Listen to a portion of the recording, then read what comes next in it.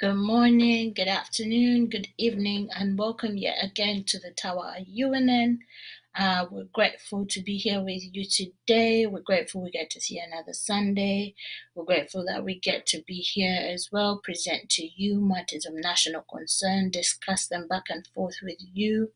As you can see today, we're going to be talking about the ADF, which is the Allied Democratic Forces. And that is a group that has been labeled as a terrorist and rebel group in Uganda. But before we get into the gist of today's topic, I also have a guest in the studio. Senior Kintu is going to be here with us today. But we're going to do everything accordingly and, of course, within tradition of how we do it every Sunday. First, we will listen to the national anthem. And right after the national anthem, we will listen to a state anthem. So I will ask the producer to please play the national anthem first. Oh, Uganda, may God uphold thee. We lay our future in thy hand. United, free, for liberty, together we'll always stand. Oh, Uganda, the land of freedom, our love and labor we give, and with neighbors all at our country's calling, peace and friendship will be.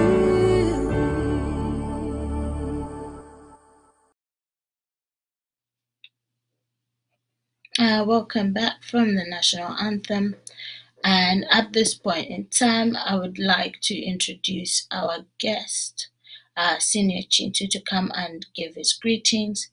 But before we get into that, I would like to actually introduce today's state anthem. We're going to be listening to the state anthem of Rwenzori region, which is one of the regions in Uganda that borders with the Congo.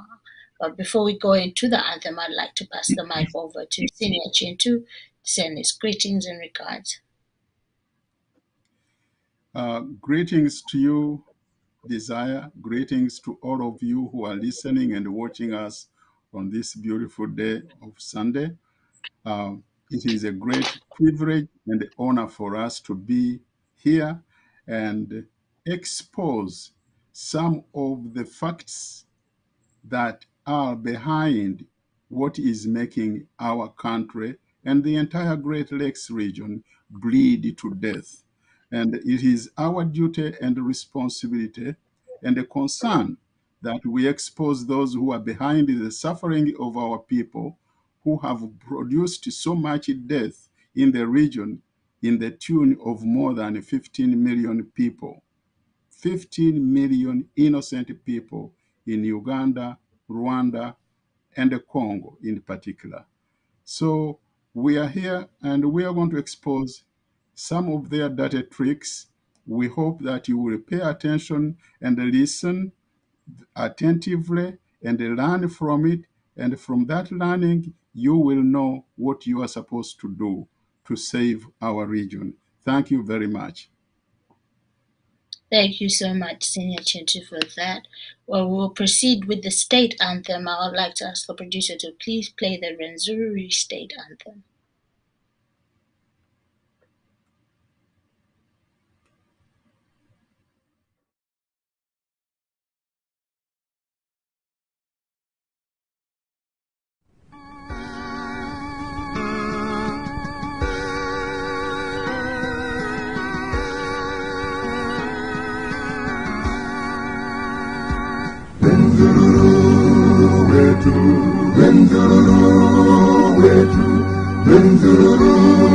wetu muliwa tukanya kama kusamarira ngokuri ebitange byatubuwala enjuru wetu muwitamalambo nelibala lyeteliwerere isitu yawikatulembula yitorere nomukene ijatuzoera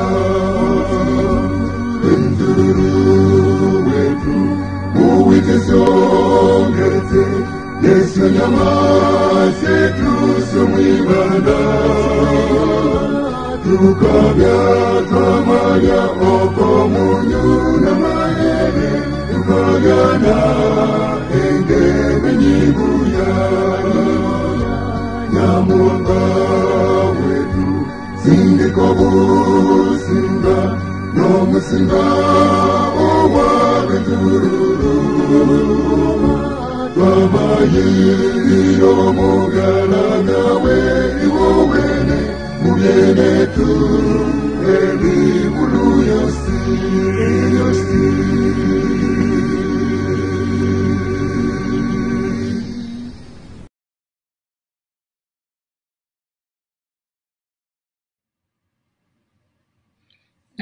Loved that both flags were flying in that video of that anthem, and a representation that really we can go back to the indigenous groups of Uganda in state formation and still have unity and collaboration as a nation.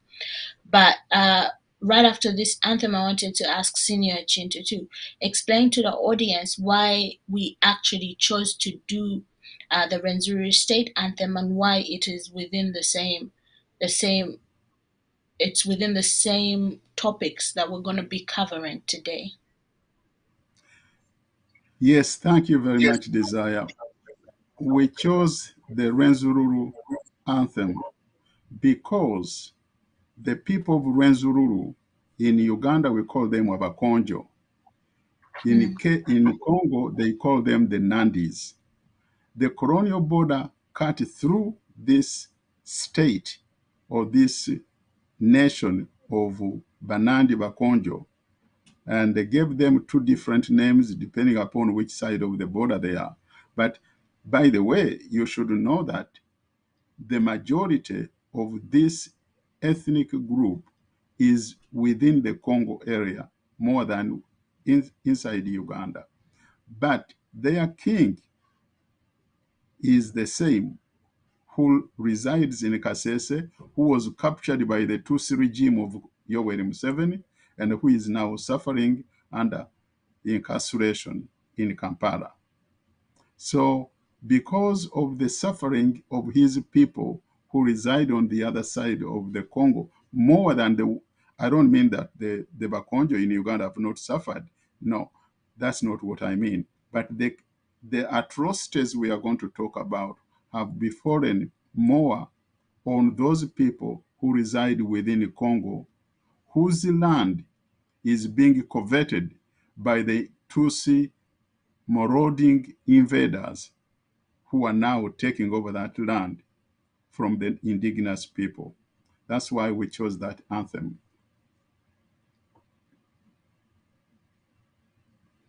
I've had it before, but I was not sure whether the king covered both regions across the border, because we usually just see that as the king of Renzururu and relate it to Kasese, but forget that colonial borders have actually created a distant memory for indigenous groups, cutting through borders, separating peoples and separating lands. So in order to get into what we're going to talk today, if maybe we can, I can break it down for the audience. We're going to be looking at the Allied Democratic Forces, which is, we all understand that towards independence, once African nations started getting independence, this also involved taking arm and guerrilla warfare, which left Uganda in conditions of what are they called, one gatekeeper to the next, where we find ourselves with Museveni in 1986 taking credit for the guerrilla warfare that had happened and coming up to presidency. But still the vacuum was opened for a lot more future guerrilla groups to come on the rise. So ADF happens to be one of them that came onto the rise. But before we get into that, Mrs. Chinto, I wanted us to actually play a video. I wanted to ask the producer to play a video of when the leader of ADF was arrested and what was said and where we stand as of today, in order to put things into perspective, where those charges are and how this case is being handled nationally.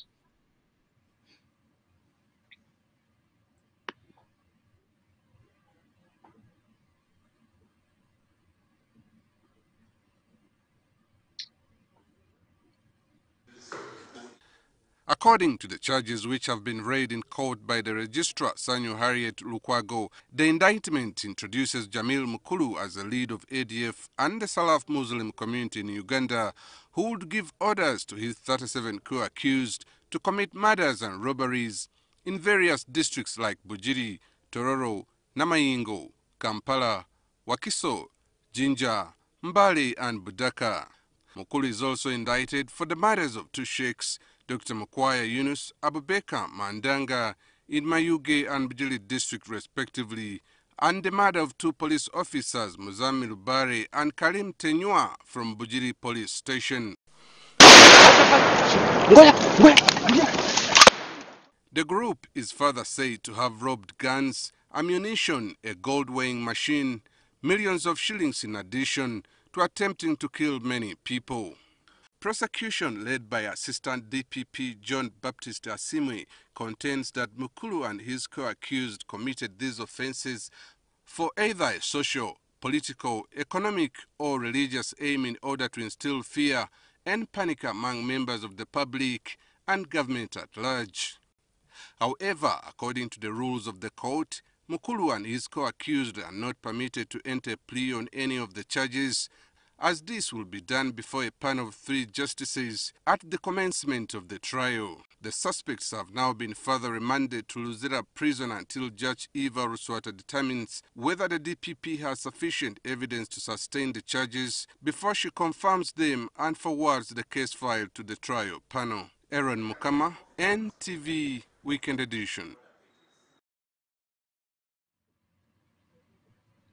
So as we stand today, I think that the question for this show came up with the question of what is actually happening with the leaders such as Jamil that were caught and they were asked not to plea by the court, and nothing has come up yet in terms of what charges are being laid against them.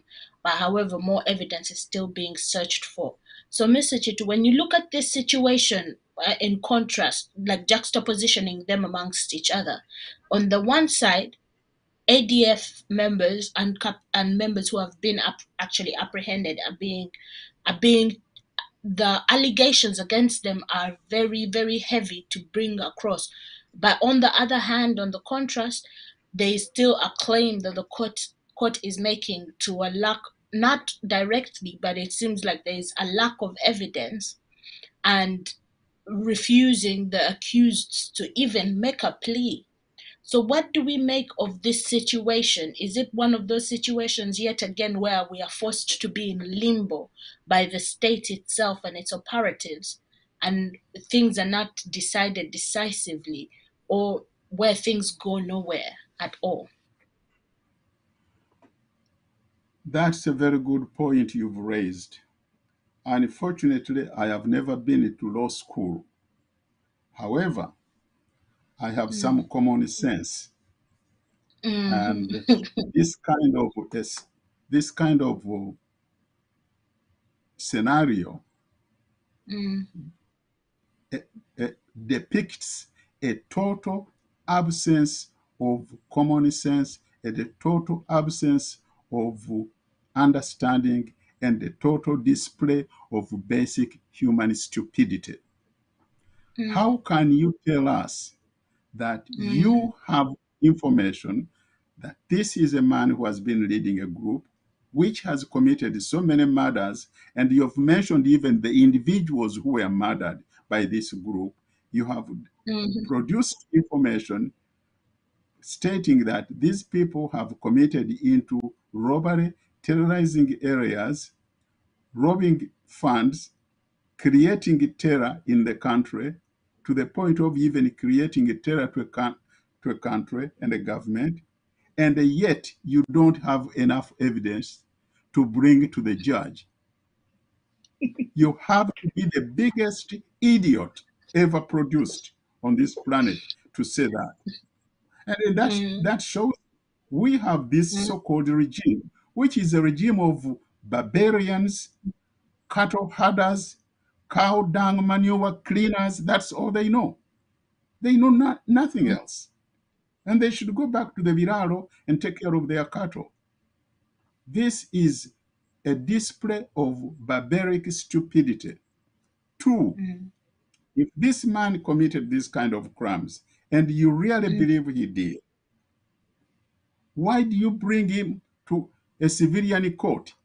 Yet, a person who is found in Matuga with a red shirt and a red hat and a noop insignia, you take him to military martial court.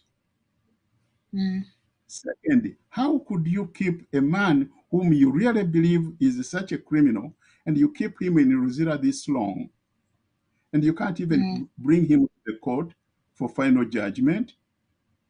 That shows you that your arguments or your statements are no better than what I would call hogwash. There is something sinister, and it is glaring. You can see it very clearly. A glaring sinister behind the arrest of Jamil Mukuru, which they are not revealing. I'll give you an example.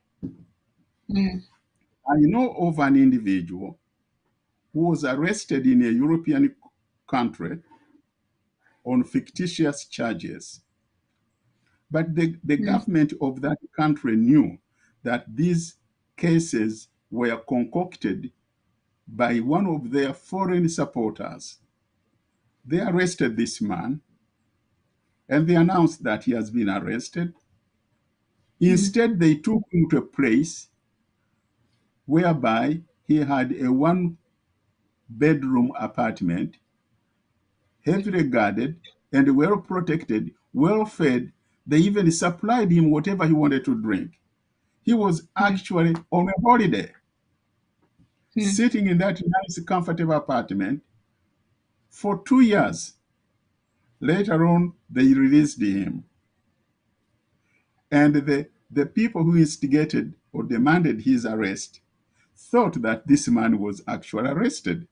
But he was in a comfortable place, one-bedroom apartment with a television, all the food he wanted to eat, all the drinks he wanted to drink, living comfortably. The only thing that he was deprived of was to roam around the city as he would wish. Are we playing the same game with Mukuru? Is he in a nice, comfortable apartment for all these years or not? If he had been really such a criminal as they purport him to be, you know damn well Museveni's regime would not have spared him the way they didn't spare a person like Andrew Kayira or the police officer Kawesa. They would not have spared him. So even the way he was arrested has a lot of questions which have not been answered. You remember, he was arrested in Tanzania, in that corridor of Tanzania, which borders with Rwanda. Now we're going to find out, as the evidence we have reveals, that ADF was sold to Kagame by some leaders of ADF.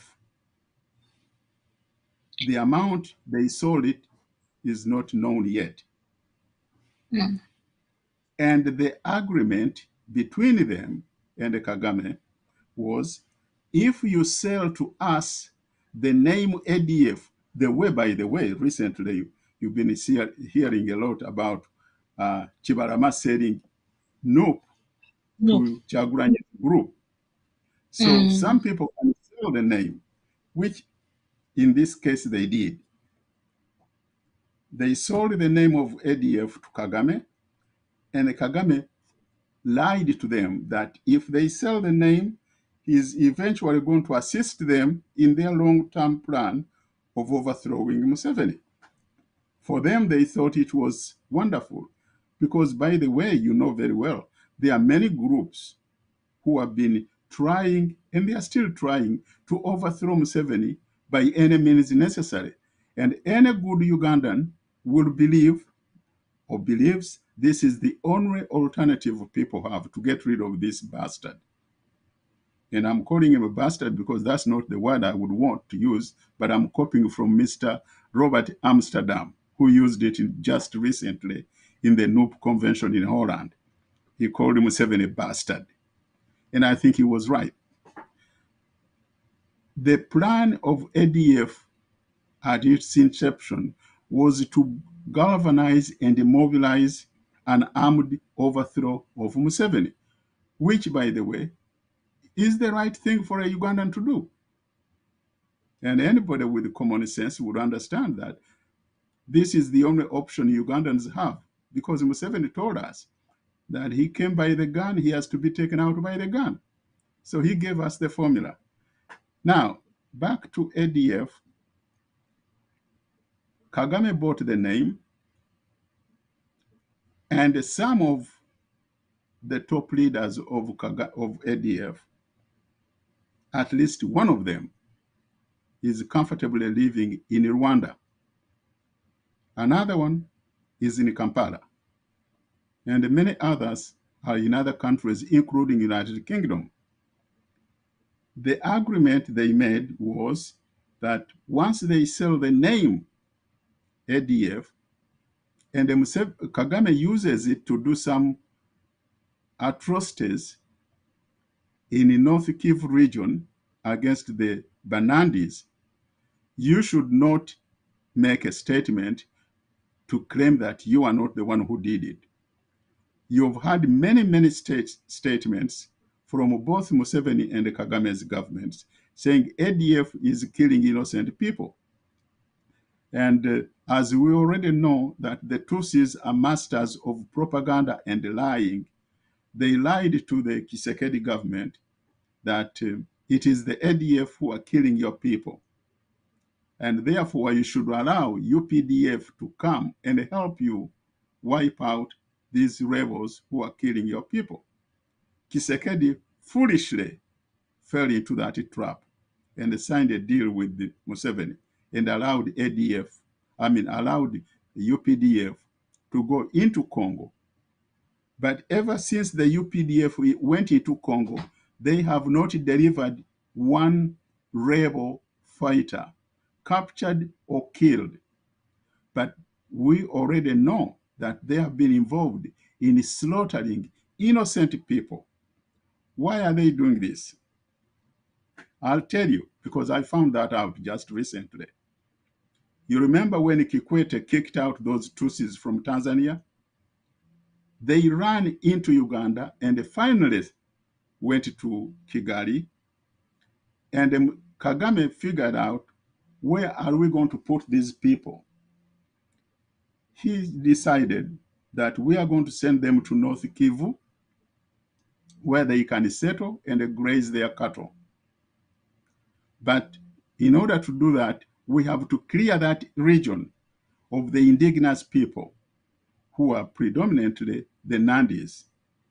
They went into the area of Bunya, Butembo, and started slaughtering innocent people.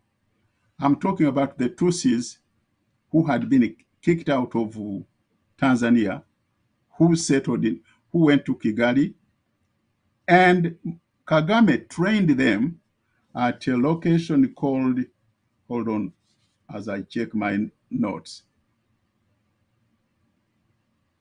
He set up a training camp in Kagera National Park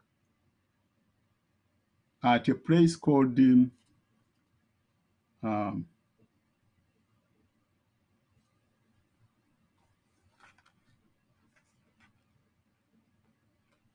were trained in Kagera National Park at a place, I'm going to give you the name of the location, bear with me.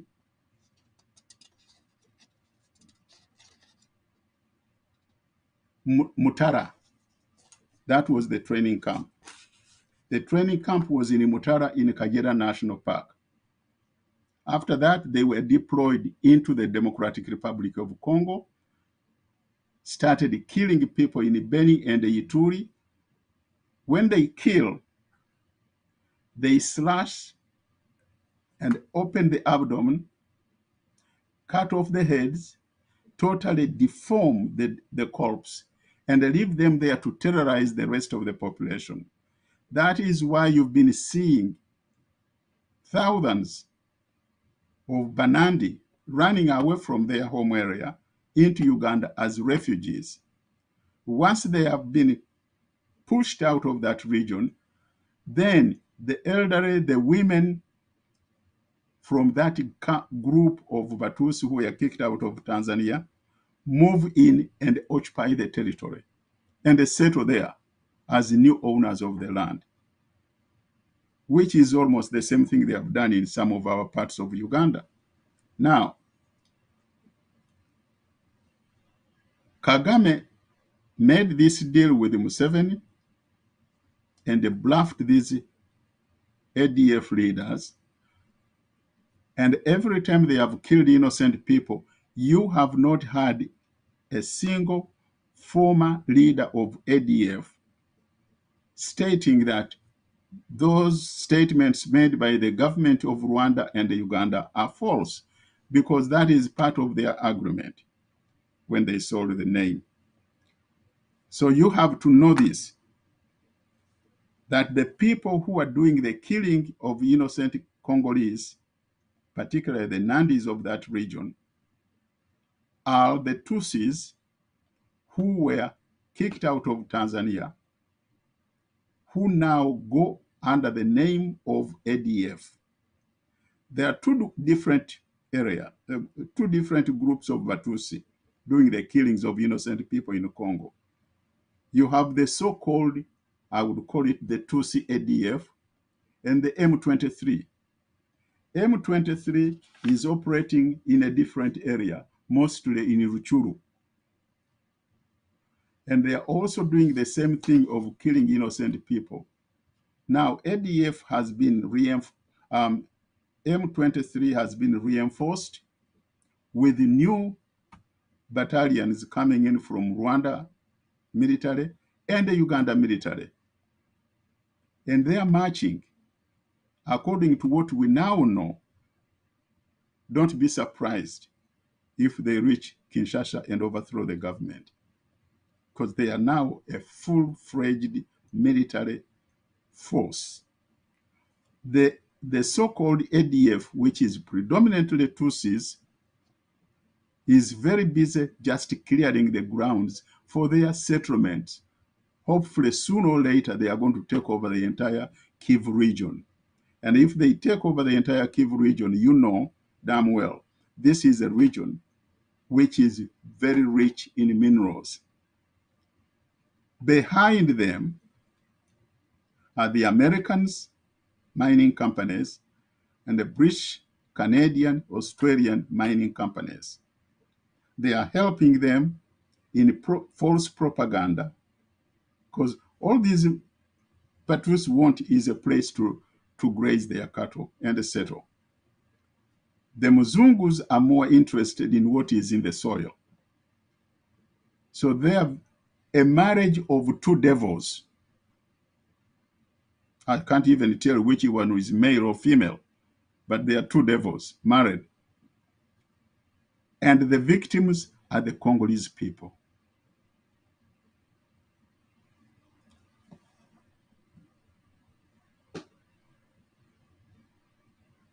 You've been muted.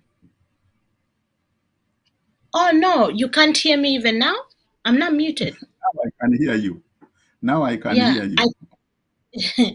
So at that point, because a lot has been said, but I want us now to go back into it and start taking it out bits by bits, so that members of our audience and we all can get an understanding. Because I think you have hit on a lot of very important things just in that introduction of the topic as a whole. So I'm gonna start from where you ended, because you said something very crucial and important.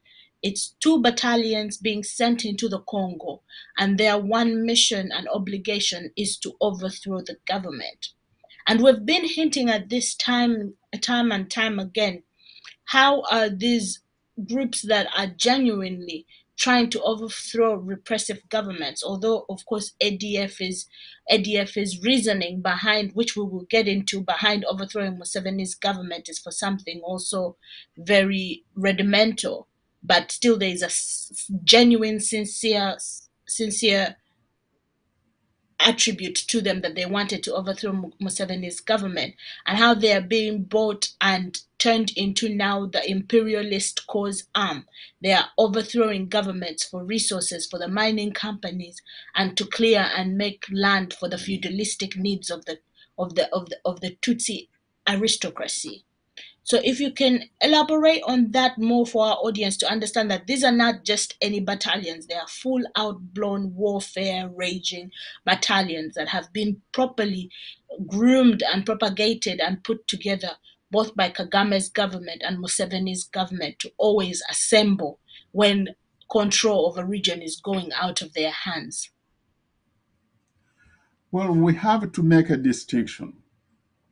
Mm, The first one is the M23, which is mm, 99% Tutsi mhm, and fully supported, trained, armed, and supported by Kagame, whom some mm, people call Pirato.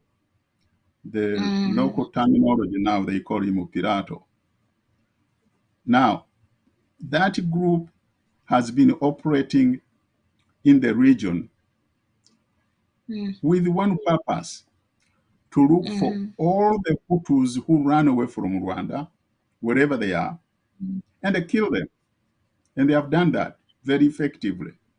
They have killed almost 5 million people as of mm, now.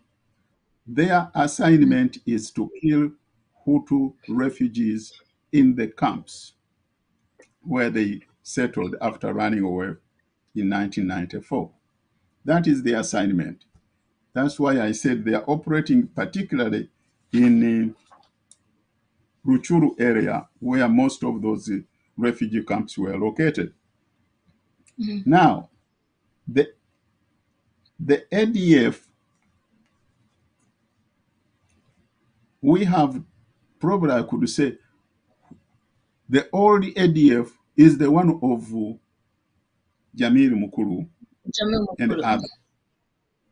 Mm, That is we can call that the old ADF, which does not mm, exist anymore. The mm, new ADF is the one which is owned by Kagame and mm, manned by Tutsis, mostly those who were kicked out of Tanzania and others.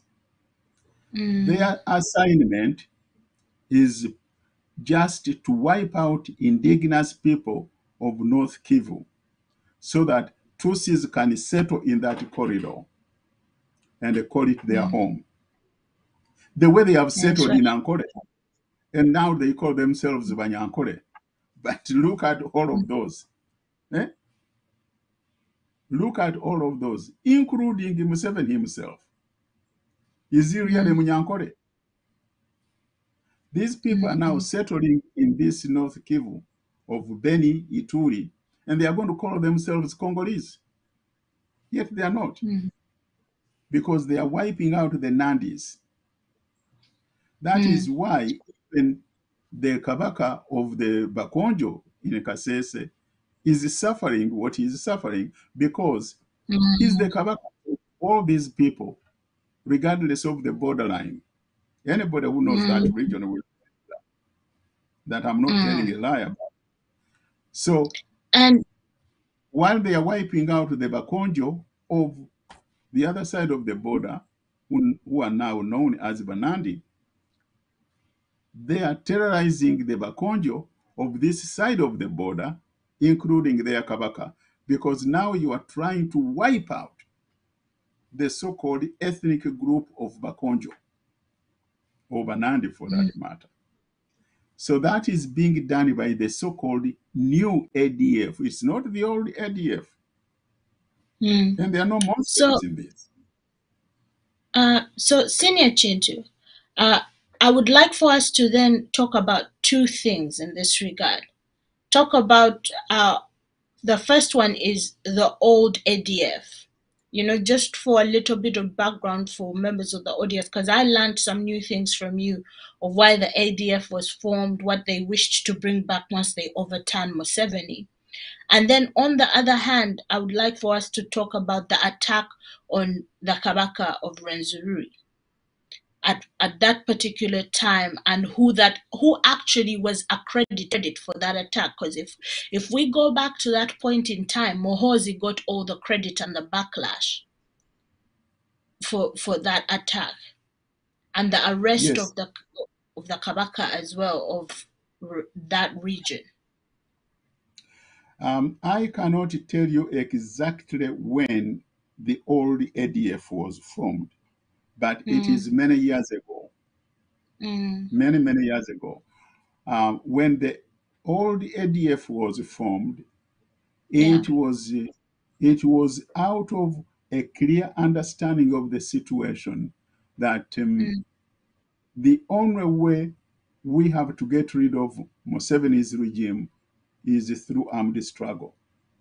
At that moment, any Ugandan who was interested in his country believed that was the right thing to do. There are many other groups which were formed to carry out the same objective. You had the Lakwena group, you had, I've forgotten all the other forms of groups. You had even, there was one group which was formed by Bakonjo, the man who was killed. I've forgotten his name, but anyway, he was a Mukonjo man. I think he had been a minister in one of the governments. So that was a legitimate thing to do.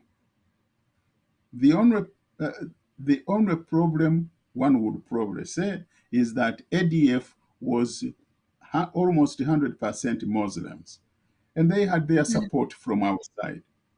I think we mentioned this in one of our programs several weeks ago, that they had funding from Saddam Hussein and also from Dr. Turabi of Khartoum, who was their link to Muslim countries. When Saddam Hussein was killed, the supply of money and equipment was cut off automatically. And then later on, Dr. Turabi of Sudan died of a natural cause. So they became an orphan group. However, they had already established themselves as a fighting force. But now their supply line is out.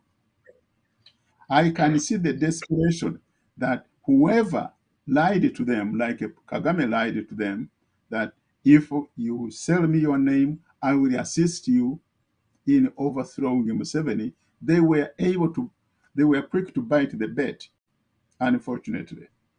But they should have known better. They accepted the deal, sold ADF as a name, in the same way as Kibalama sold NOP to Chagulanyi's group. But these guys sold the name to the wrong person. Even though he gave sanctuary to one or two people who were on top of ADF.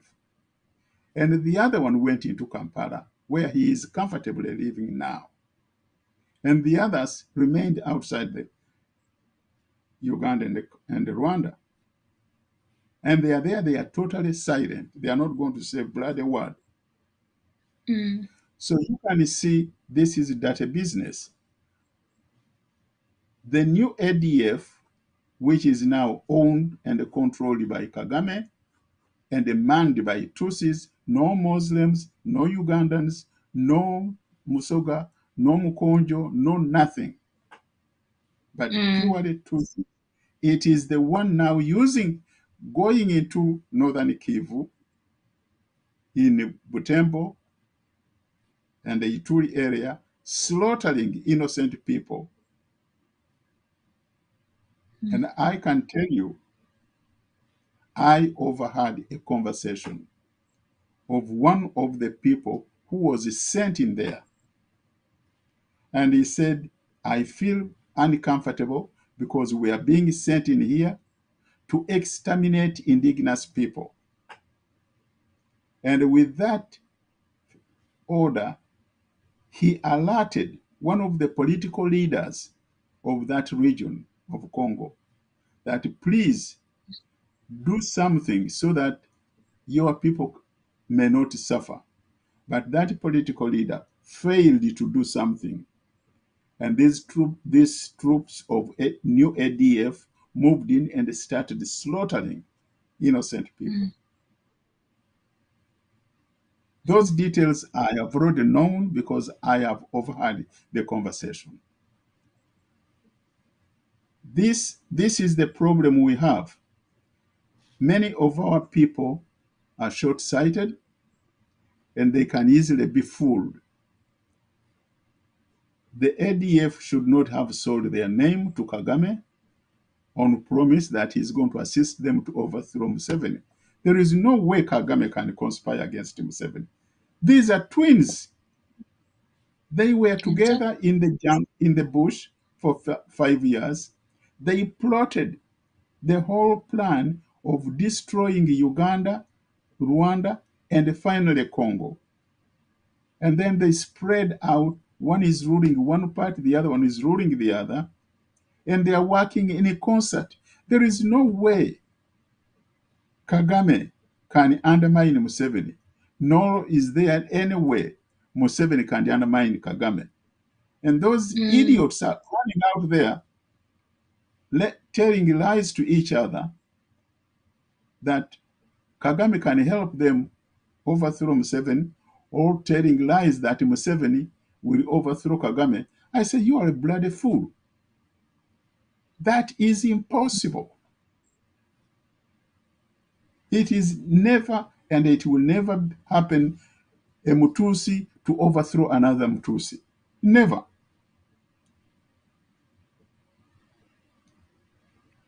So, Senior Kintu, as we're on that note, I want us to then really back to why I don't think people understand why this is not a possibility that Kagame can actually go against Museveni or vice versa. Because if we can talk about one, their shared interests and their undevoted support of each other.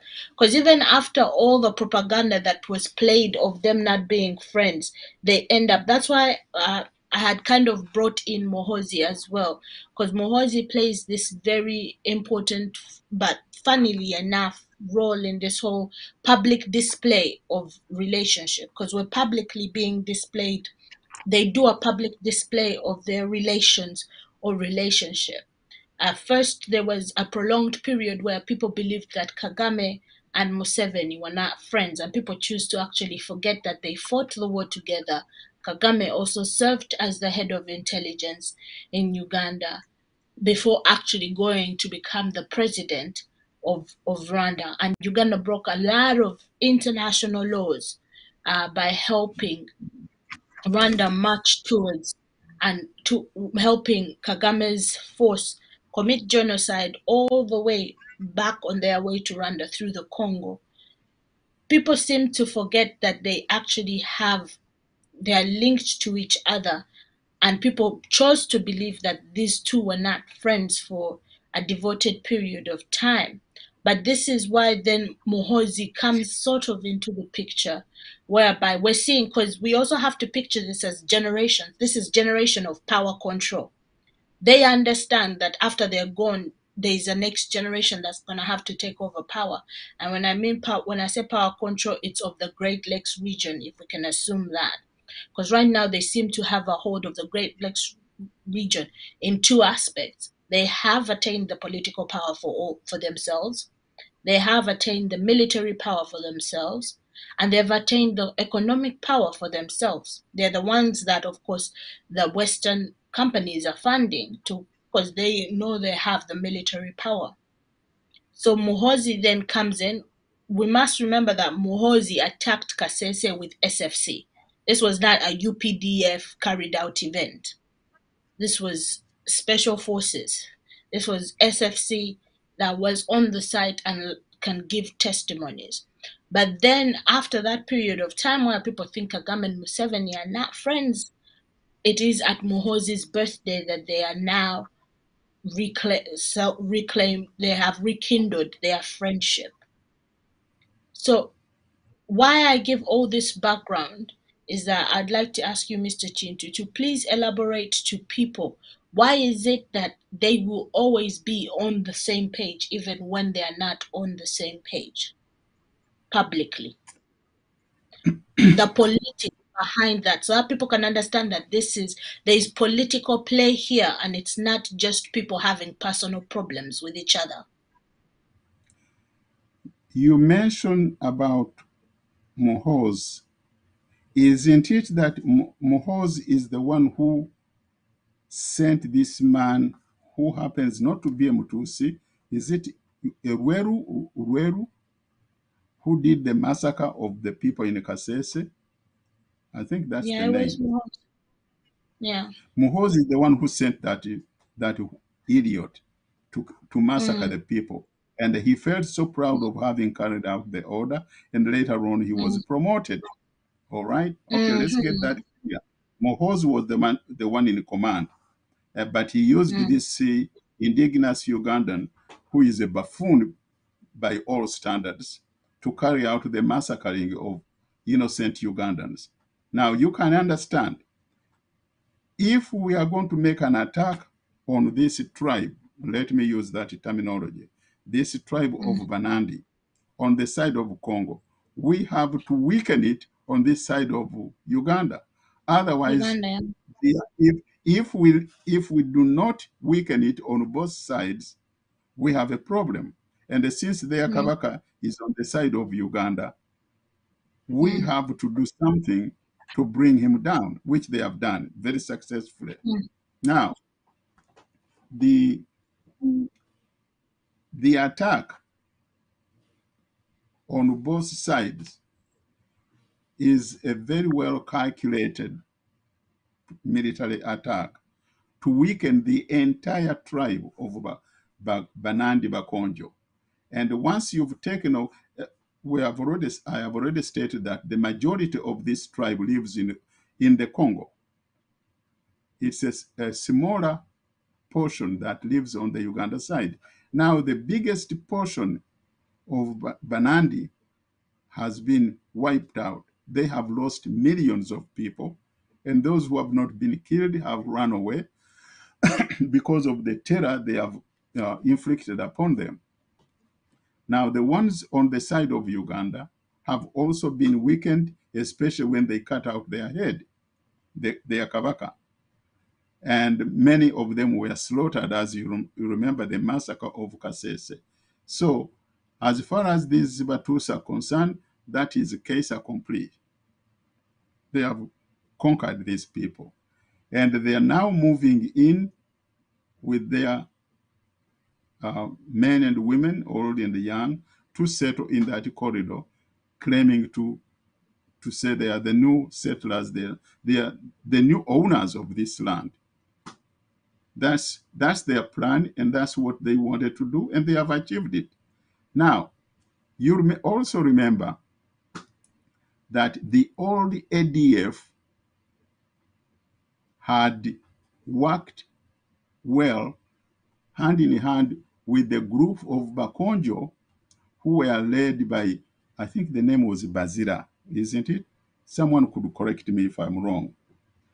Bazira had organized the Bakonjo people to fight against the NRM dictatorship. ADF had worked hand in hand with this group, the old ADF. So you can see Bazira, by the way, was killed by the NRM regime. You can see that this group was very much feared by NRM. So they had to attack them militarily and just cut them in pieces, which they have succeeded. For us who are looking at this situation, it gives us more proof that the only way we can bring about peace in our region, in our three countries, is to rise up and defend ourselves. Because they are now slaughtering one group after the other. They have already finished slaughtering the Achoris. Now they are slaughtering the Banandi Bakonjo. And they are now busy also slaughtering Baganda. Pretty soon, the only small tribes left in the country which will not be slaughtered as viciously as they are doing us will be small tribes there like Abasamia, Abagwere. What can they do by themselves when the rest of the territory has been wiped out and conquered? Look at the Banyankole. If you look at who claims to be a Munyankole, you even wonder. Some of us who grew up knowing who Banyankole looked like, we find a totally different people. Yeah. And when I see And some Uganda purporting to say, oh, I have a Munyankole friend, I have married a Munyankole woman, and you look at them, what a bloody fool you are. I want to quote one of your bloggers on these channels, that is Fred Lumbuye. He recently made a statement that a Mutusi will never betray another Mutusi, no matter what. And he even went a step further, warning those of you who have married them. He said, you go and do DNA on your 5 children because chances are the 4 out of 5 are not yours. These people do not betray each other. No Mutusi is going to work against another Mutusi, period. Now, if you really believe that, you better go to Butabika and spend 2 weeks there under treatment because your head would need some repairs. These people are so deadly. And the only thing they know is to kill, to lie, to poison, to steal, and to break every law. I am going to go into this project a little bit more on a later time, but let me give you an example. yeah. This new cardinal of Kigali, the one some of our stupid friends in Boston invited to celebrate the Uganda Matters Day recently. He made a statement publicly that the God of Batusi is Paul Kagame. And don't look for any other God. We already have one, Paul Kagame. Now, that was made by a stupid, idiot, devilish cardinal of the Catholic Church. Can you imagine that? And then you tell me that a Mutusi could even be a religious person when a bishop and later on became a cardinal could make that kind of diabolic statement that our God is Paulo Kagame. And why in hell is a Catholic bishop proclaiming to be a follower of Jesus Christ? These people don't even know who Jesus Christ, no matter whether he's a bishop, a priest, a cardinal, I don't care. They And don't know Christ. and I'll just go more in just details on that later. because it seems like, because we can also look at the situation in Uganda, whereby I think it is one of Museveni's daughters. I've lost track of who's in education, who's in health, but one of them claims to be a pastor. If you're really a pastor, you cannot then enjoy the wealth that your father is stealing, looting, and actually sitting on due to genocide. So I think we can all agree that when it comes to religion, religion has been used more so as an arm of propaganda other than what other people receive their religious beliefs to be.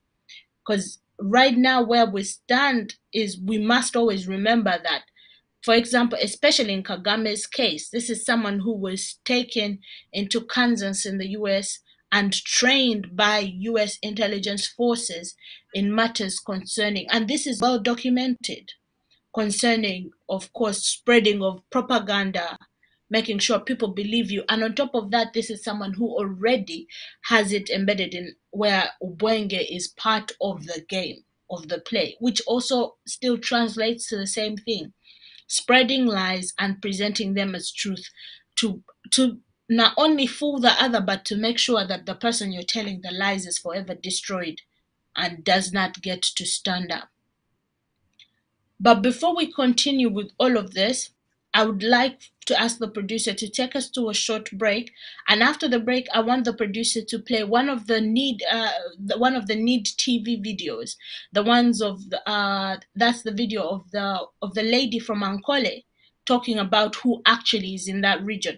Because I think the more you say it, some people might think that Senior Kintu is just out here making up lies, and I want them to listen to a woman from Ankole region talking about who has actually taken over their region and who has the resources.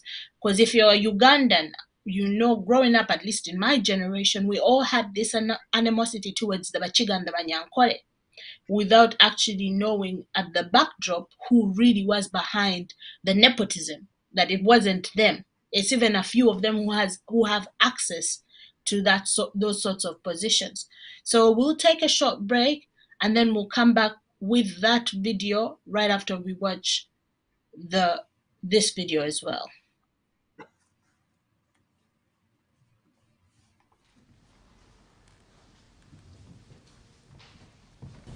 I'm not satisfied with you handling my bail application.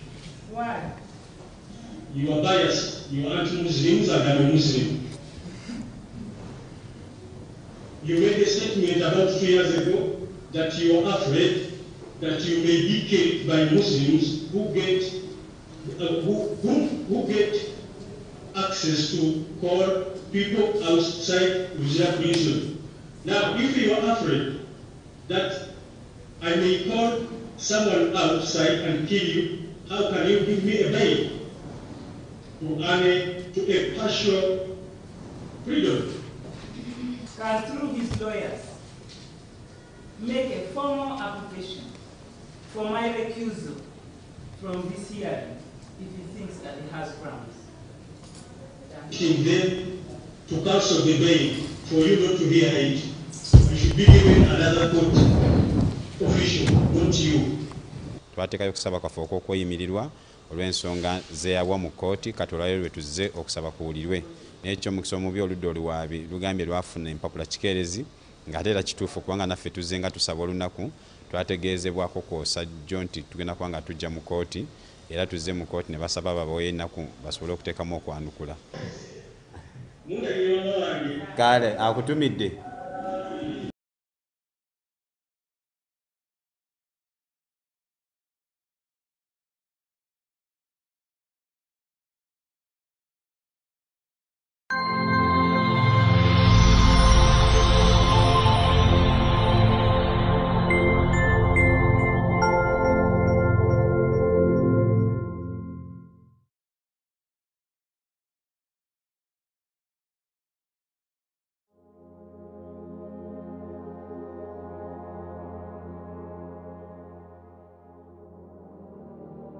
Why do we need the federal system of governance in Uganda? And what is federalism? Federal is a system of governance. It's not about getting rid of the central government. It's not about party politics. It's not about multi-partisan or absence of it. It's not about religious differences. It's not about tribalism. It is not for the benefit of Buganda alone. It's not about monarchism. It's not about land or dispossessing people from land. It is not about supremacy of one region over another or others. It's about helping the central government to provide services more efficiently and provide more effective development to the people. It's about sharing power and responsibilities between the central government and regional governments. Federalism is about providing more prosperity, more wealth, more feeling of belonging and participation in governance by marginalized and non-marginalized people. The federal system of government minimizes possibilities of waging war against the central government. It minimizes internal acts of terrorism and discontent against the central government. It has inbuilt safeguards that ensure uniform growth for all regions of the country, and additional measures to make sure that the marginalized or less developed regions of the country can catch up through the system of equalization grants and affirmative action programs. This ensures that the regions with greater income and development contribute a percentage of their earnings to the developed areas which may be less developed. It should be noted that federalism, though different from decentralization, does not contradict or exclude decentralization. The two systems can and should coexist and complement each other at the regional level. Advocating federal does not mean or seek to get rid of decentralization from regional tier, nor does it mean getting rid of district MPs, LC leaders, or other regional government officials. To learn more about federalism, register and join UFCC at www.ufcc.uk.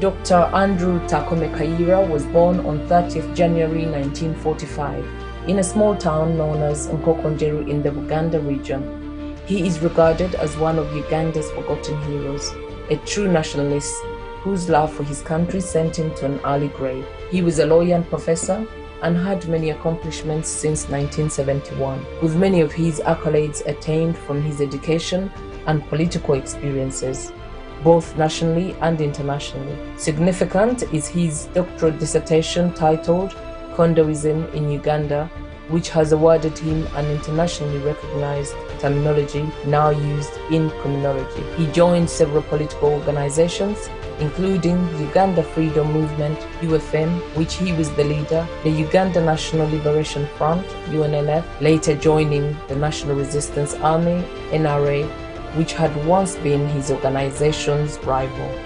Dr. Kaira is regarded as one of Uganda's forgotten heroes, a true nationalist whose love for his country led to his premature death. He was just 46 years old when he was assassinated on 6th March 1987 during a dinner with his close friends and 3 female acquaintances. His killers have never been brought to justice.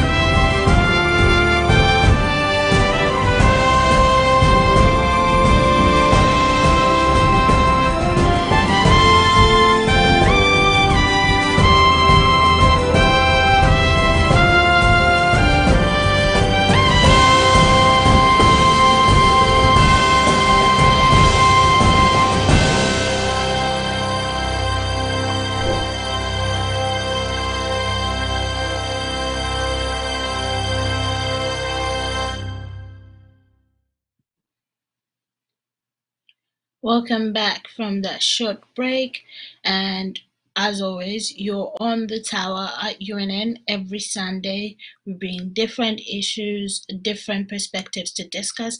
I'd like to tell members of the audience, now is a good time to start bringing in your questions, any comments. The studio number is on the screen. And today I'm not in the studio by myself. I'm in the studio with Senior Kintu, and we're discussing not only the beginnings, but also what led to the end, and also how has the Allied Democratic Forces, also known as the ADF, continued to be sounding in the news, and who's really behind it, and how did this transaction occur. Before the break, we promised to show a video of and the producer is going to play the video right after here, because Senior Kintu, you were making reference to clearing out of indigenous people and repopulating. It's kind of a repopulation project that's been going on with the Chikwete regime in Tanzania kicking out members of the Tutsi ethnic group who were there, of course, due to what had happened earlier on in Rwanda, when they were kicked out, only to now come up in Congo and the clearing of area. So of the area now where the Bakonjo are, in order to repopulate it with themselves and taking on the ADF. But I wanted us to play a reference video for how this happens, because when you say it to a day-to-day person, they will call it conspiracy. But I want us to listen to this video of a Muchiga lady, and she's going to speak about what has happened in at least Ankole from that perspective, if we can take that point of view. So I'll ask the producer to please play this video, and we'll watch this video first.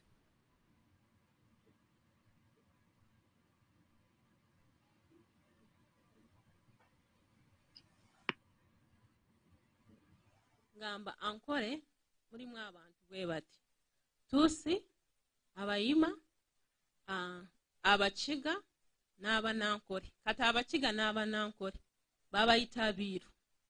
Ate bali baana b'abantu. Kati kye tusanga abaana b'abantu Abatusi n'Abayima be balina obusobozi buli kintu kyonna. Bwe tugenda mu by'obufuzi be basalawo anaakulembera ekitundu kino. Ate bwe tugenda mu by'obufuzi fa Abayiru tetubeera na busobozi bw'okunoonya abakulembeze be twagala. Ate wabeerayo embundu ne ssente. Bwe bigaana n'okutta bakola ki? Batta. Bwe tugenda mu by'obulamu tuyina rifaaro embalala ya Western Region. Naye ebizimbe ebipya ebirimu bya private, they are owned privately, bya nanyini, bya bwananyini.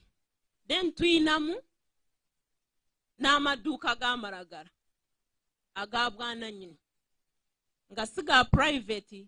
Ate tuyinamu bine ebizimbe ebikade bye bazimba mu lugimu y'oboti. Kati ebyabanaku Abiru mwe bagenda ate n'osanga abalwadde nga beebaka wabweru bali ku oxygen, bali ne ku drip. Ate nga ebikozesa mu ddwaliro bakuggyako ssente.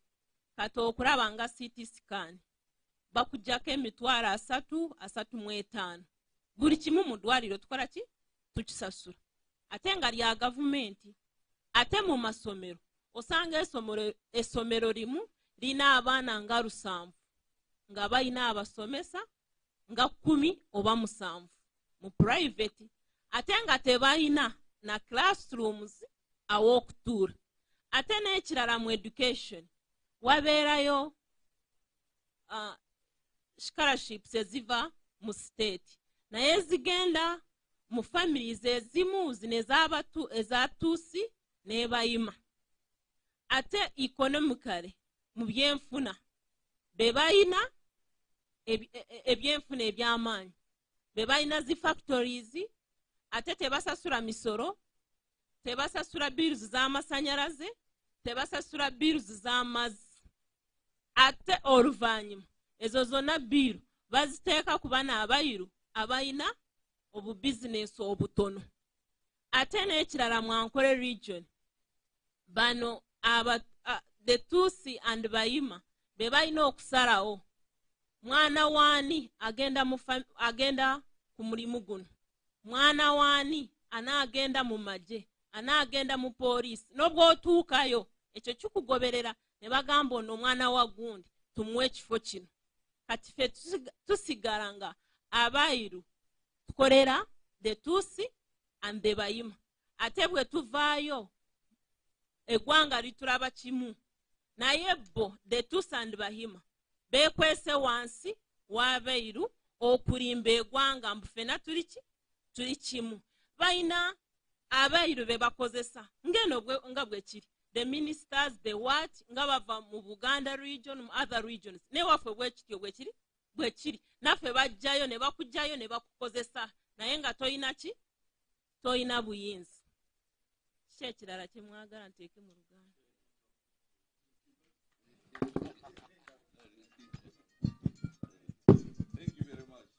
Kati abayiru bajja kubeera all over the country, not just Banyankole and Bachiga. If these people have their plan, they want to make us also Bairu. For me, I'm not a Muiru. And I will never be anybody's Muiru.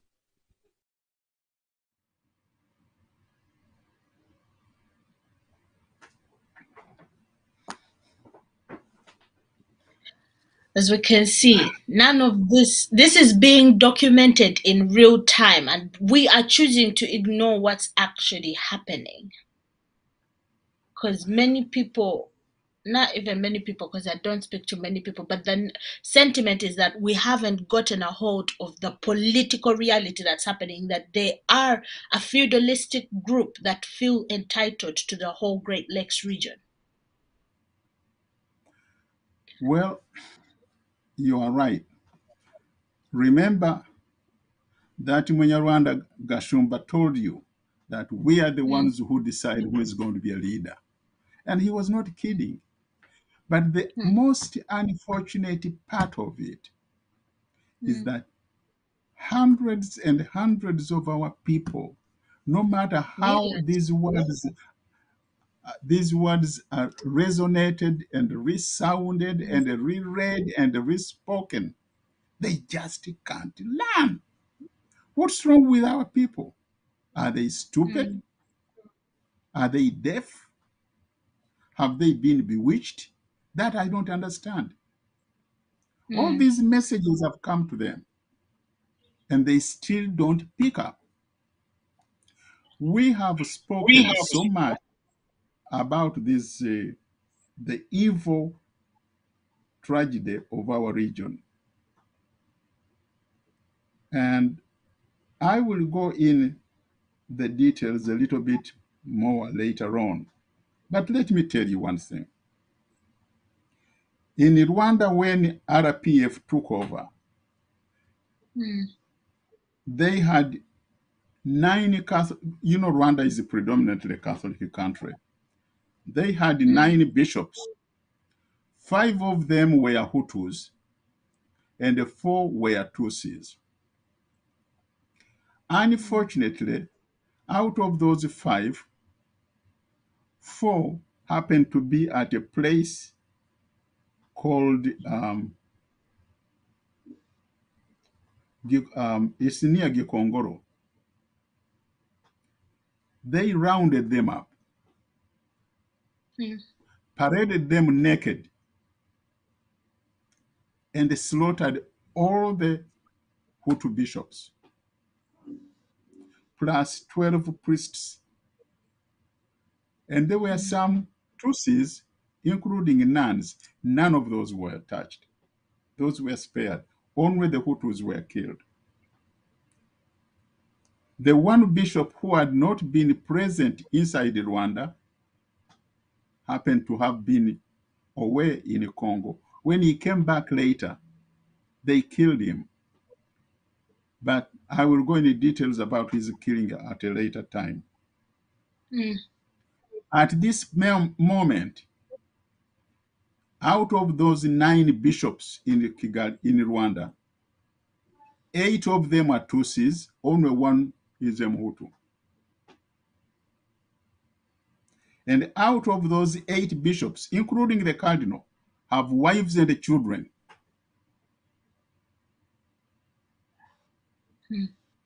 So you can see these people, they have no religion.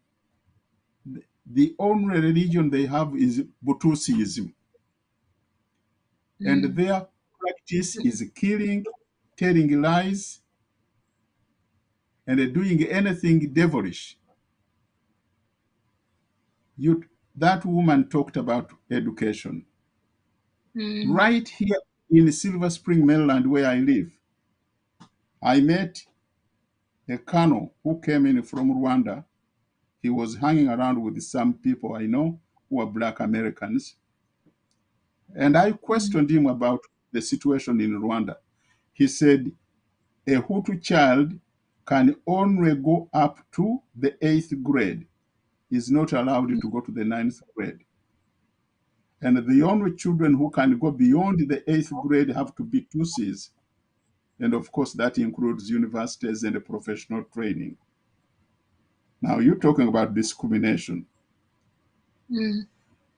A Hutu family, whoever is left in Rwanda, can only be a laborer at a Tutsi family. He cannot even own his own kaduka selling mandazi in his neighborhood. No. Because all that has to belong to Mututsi. 100% of all the military officers in the Rwanda Defense Force are Batusi. Not a single Hutu in there. I mean, you talk about discrimination.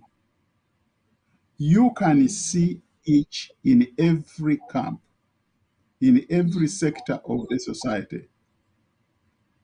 They are not allowing anybody else who is not one of them.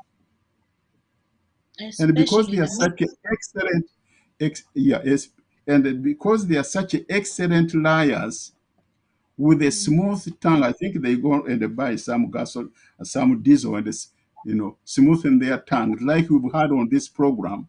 That character who comes, well, we are all human beings. We were all born in the same way. We should live together and reconcile. Baloney. Why doesn't he go and reconcile with his own people? This is the culture they have developed for over 400 years, and they are still practicing it.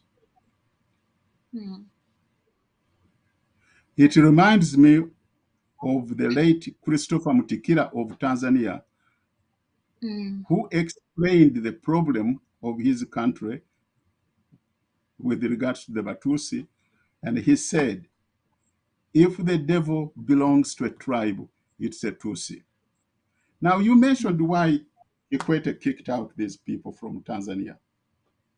Kikwete complained about the injustices in Rwanda.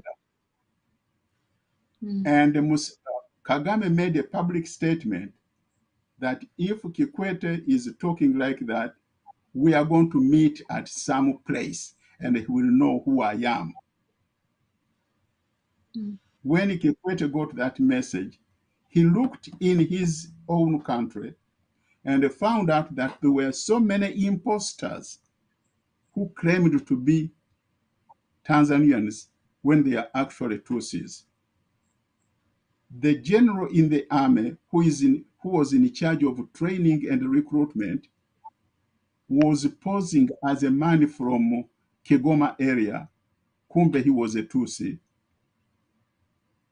The education attaché in their embassy in Washington, D.C., claimed to be a Tanzanian from Bukoba, yet she was a Tutsi. The ambassador of Tanzania in Nigeria claimed to be a Tanzanian, yet he was actually a Tutsi. They were all hiding in a local environment, disguising themselves as Tanzanians when they were not.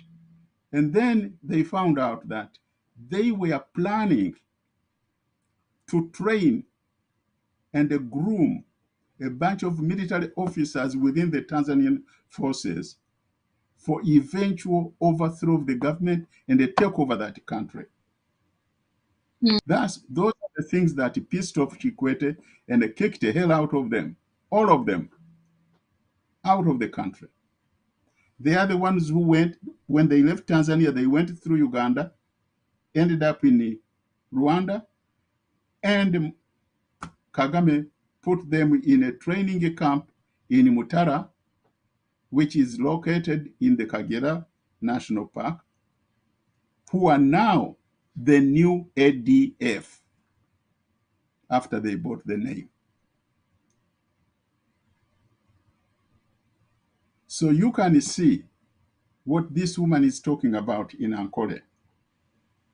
Yeah. How many of you have been told, oh, Mrs. I'm not going to mention the name, Mrs. So and so is from Uganda, is the Munyankole? Bullshit. Mrs. So and so. And look at them. All the people who have been enticed into the legs of these Batusi women are the ones who are selling us. We have said this over and over, and I'm repeating it. I hope I can repeat it the last time, that people will learn. You Ugandans, indigenous Ugandans, who have married these women, you are the first line of danger to our country. Because from what we know about them, they have used their daughters to manipulate us to the point of taking over the country. It is through these women, plus other tactics of buying you by giving them millions. I know of one religious leader who was given millions, not once, not twice. The last consignment he swallowed from Museveni was 285 million, and he's not alive today. I know another leader, a religious leader, who took 200 million from Museveni at night. And Museveni's boys escorted him back to his house or his home diocese. He's not alive today. So we have a lot of information to give to our people, but they are not listening. They are blinded by greed, and the sexual desires from these women, as if they are the only women who can give you sex. It's terrible. Personally, what I have seen, what I have known, what I can speak about, and what I cannot even speak about is too much that it is really suffocating my thoughts. And it makes me sick when I hear those idiots calling in. Please, let me advise you right from now. If you are one of them, don't bother calling, because I don't want to talk to idiots. I don't talk to witches. I don't talk to killers. I don't talk to experts in poisoning people.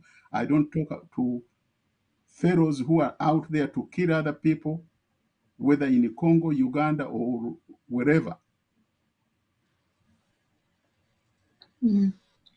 So as we continue, we've gotten a few voice notes, Senior Kintu, and I think it's becoming clear as day what's happening. I want people to pay extra attention to this. Is not just people. This is not just an ethnic group that has been talked about just because of behaviors, this and that.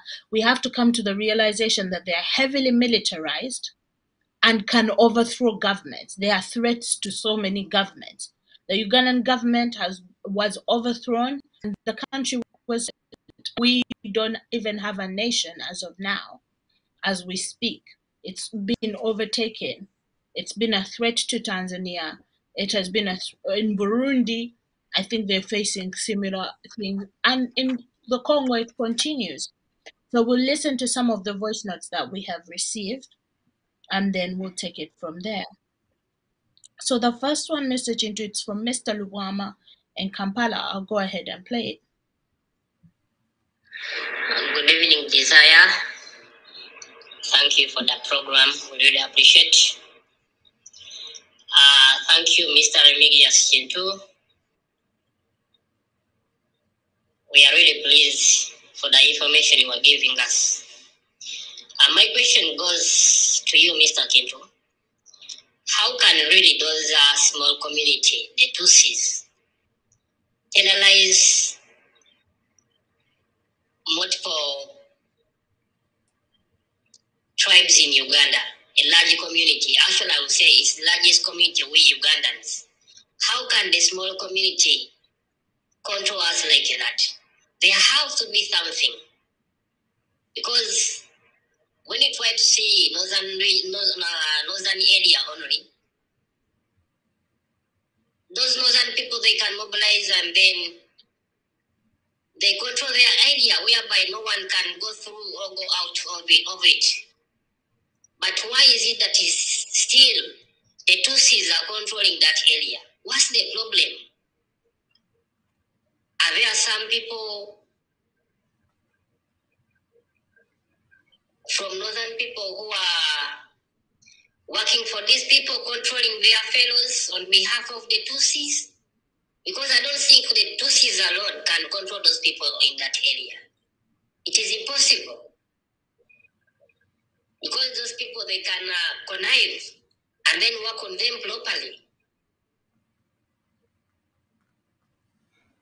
But what is the problem? Who are those people in northern Uganda who are betraying their fellows?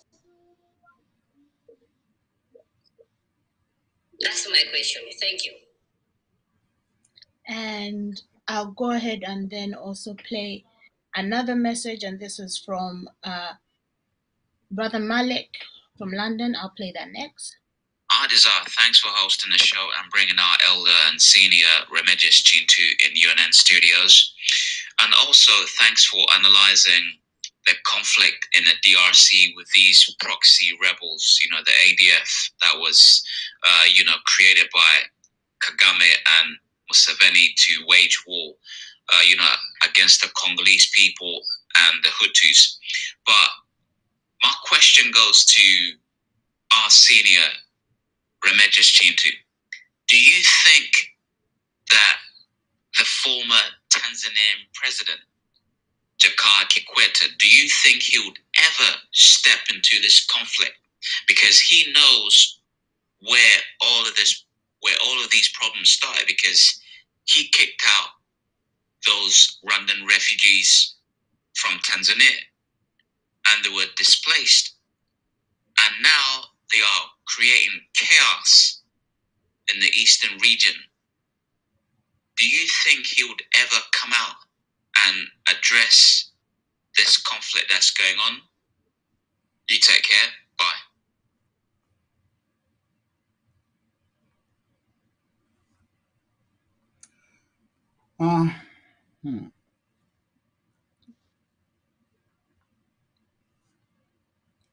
So you want me to answer those questions?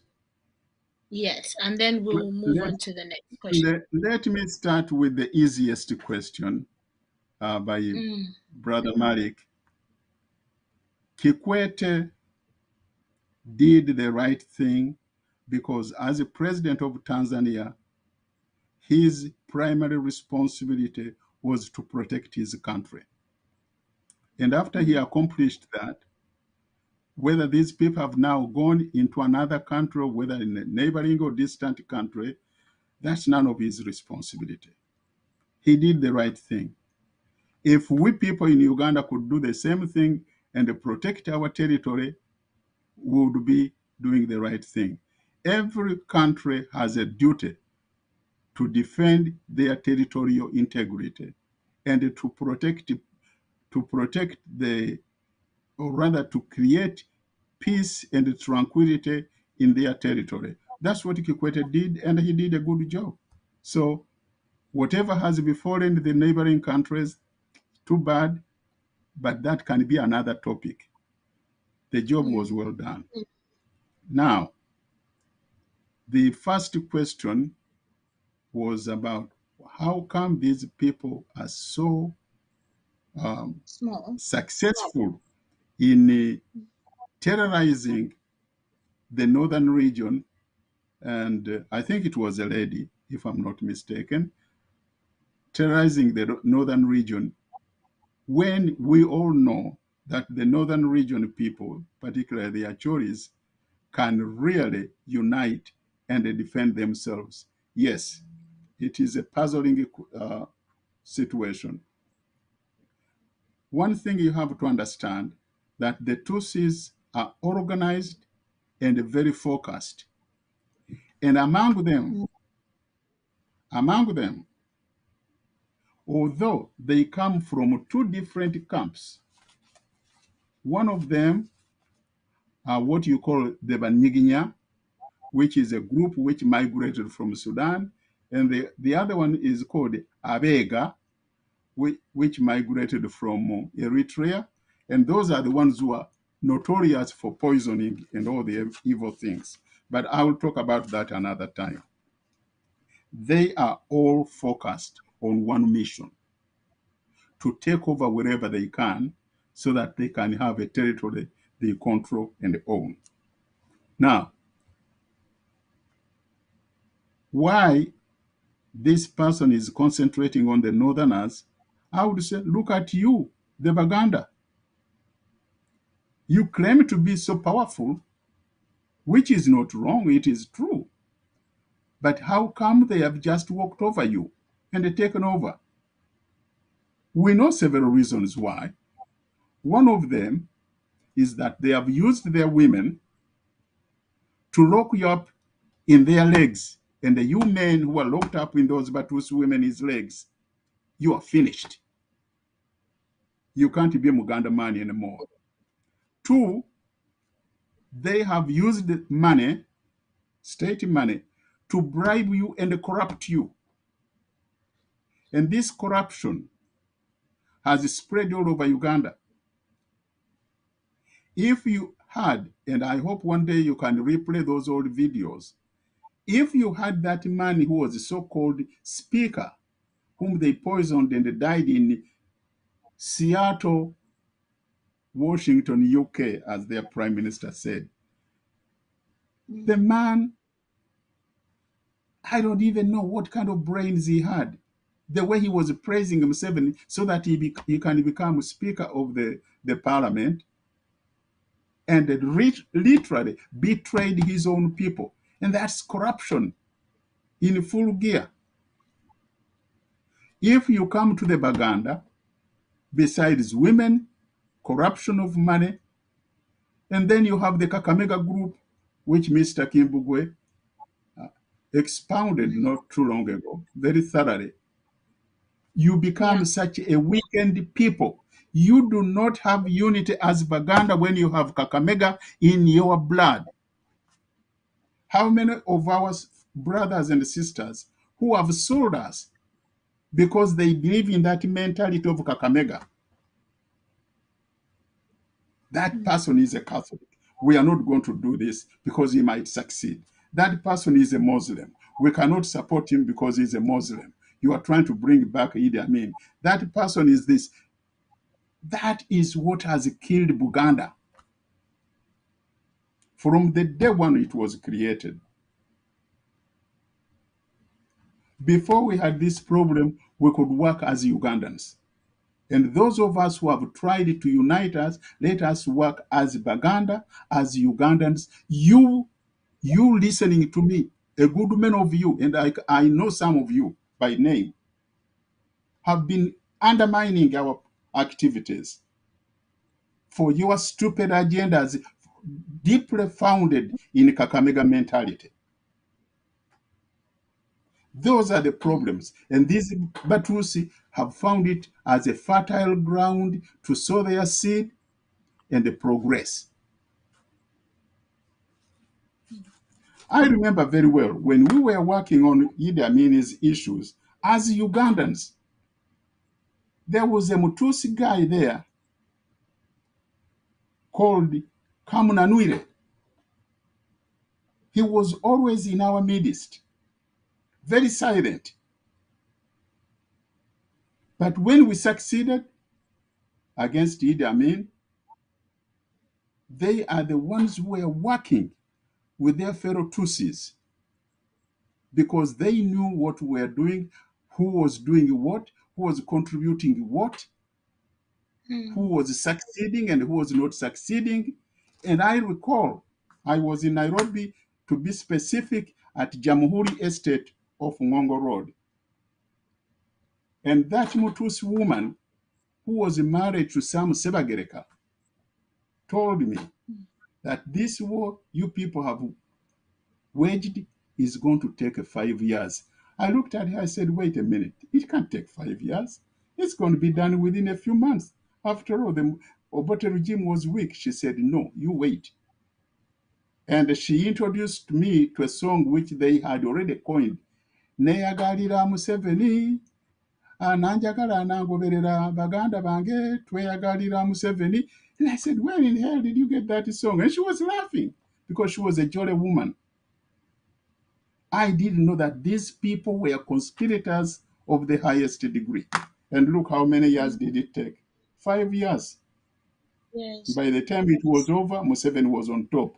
And that Mutusi guy who in New York, Kamunanure, we didn't even know where in the world it came. He was ambassador to the UN, ambassador to Germany, ambassador to what? Because they knew our weaknesses. This is what we have to stop. We must focus, we must be as focused as it requires to be Ugandans, to be Baganda, to be Batoro, to be Banyoro, Basoga, in all our different states, and work for the survival of our country called Uganda. Otherwise, we are finished. We are finished. And by the way, we are not only finished politically, we are going to be dead because these people cannot stand seeing us breathing and kicking.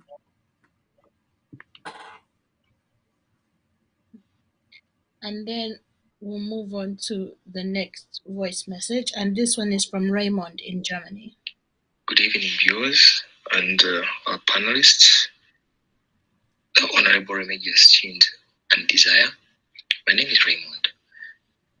I would like to thank you very much for the program. And then, of recent, I saw that there was a delegation that was sent to Uganda to meet Mr. Museveni, and it was sent by President Tshisekedi. I just don't really know, because he tried to seek advice from Mr. Museveni how Congo can deal with the M23 question. Now, I don't really, because I'm trying in my mental capacity to understand what Mr. Tshisekedi thinks about. This is on the backdrop of the previous agenda or agreement they signed in Nairobi, where East African forces were called in to try and fill in that gap of a dysfunctional Congolese army. Now he goes ahead, he sends a delegation to meet Mr. Museveni. So I am wondering, he seems to be so confused because actually also a week earlier on he had met Mr. Kagame in Angola, and then Kagame signed a ceasefire on behalf of M23 that he says he does not support. How can you sign a ceasefire on a rebel force that you say you don't support? So it seems that Mr. Tshisekedi is blind about, or his intelligence is totally wrong, or he tries not to believe that since he met someone the other day, he tries not to believe that that person probably is stabbing them at the back.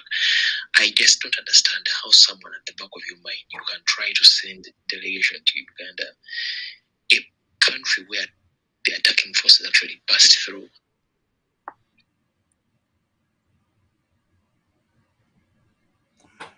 Yeah. Passed through the Bunagana border and attacked Congo.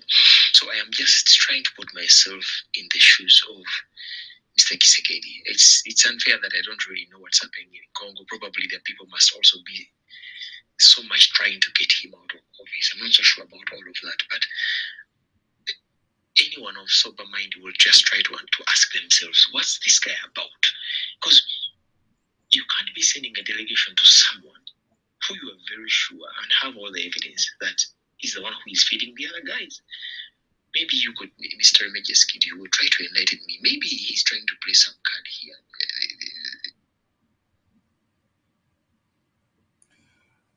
Very, very simple, Raymond.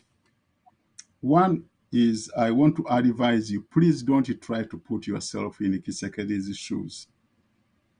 You might come out with the gangrenias and any other foot diseases. When I was growing up, my grandmother used to give us a few shillings to go down the road and capture fishmongers. My grandmother used to tell us, don't buy those fish which look so big. They don't taste good. Buy medium-sized fish. But I didn't understand it until I've grown up, that the huge, oversized, huge tilapias do not have the same taste as the medium-sized tilapias.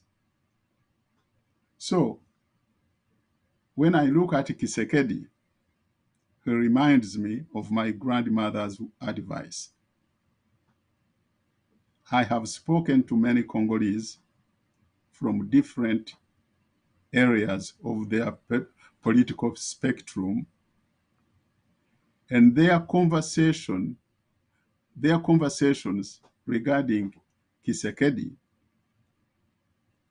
is much more harsh than your discussion today. Nevertheless, the Congolese people will take care of that.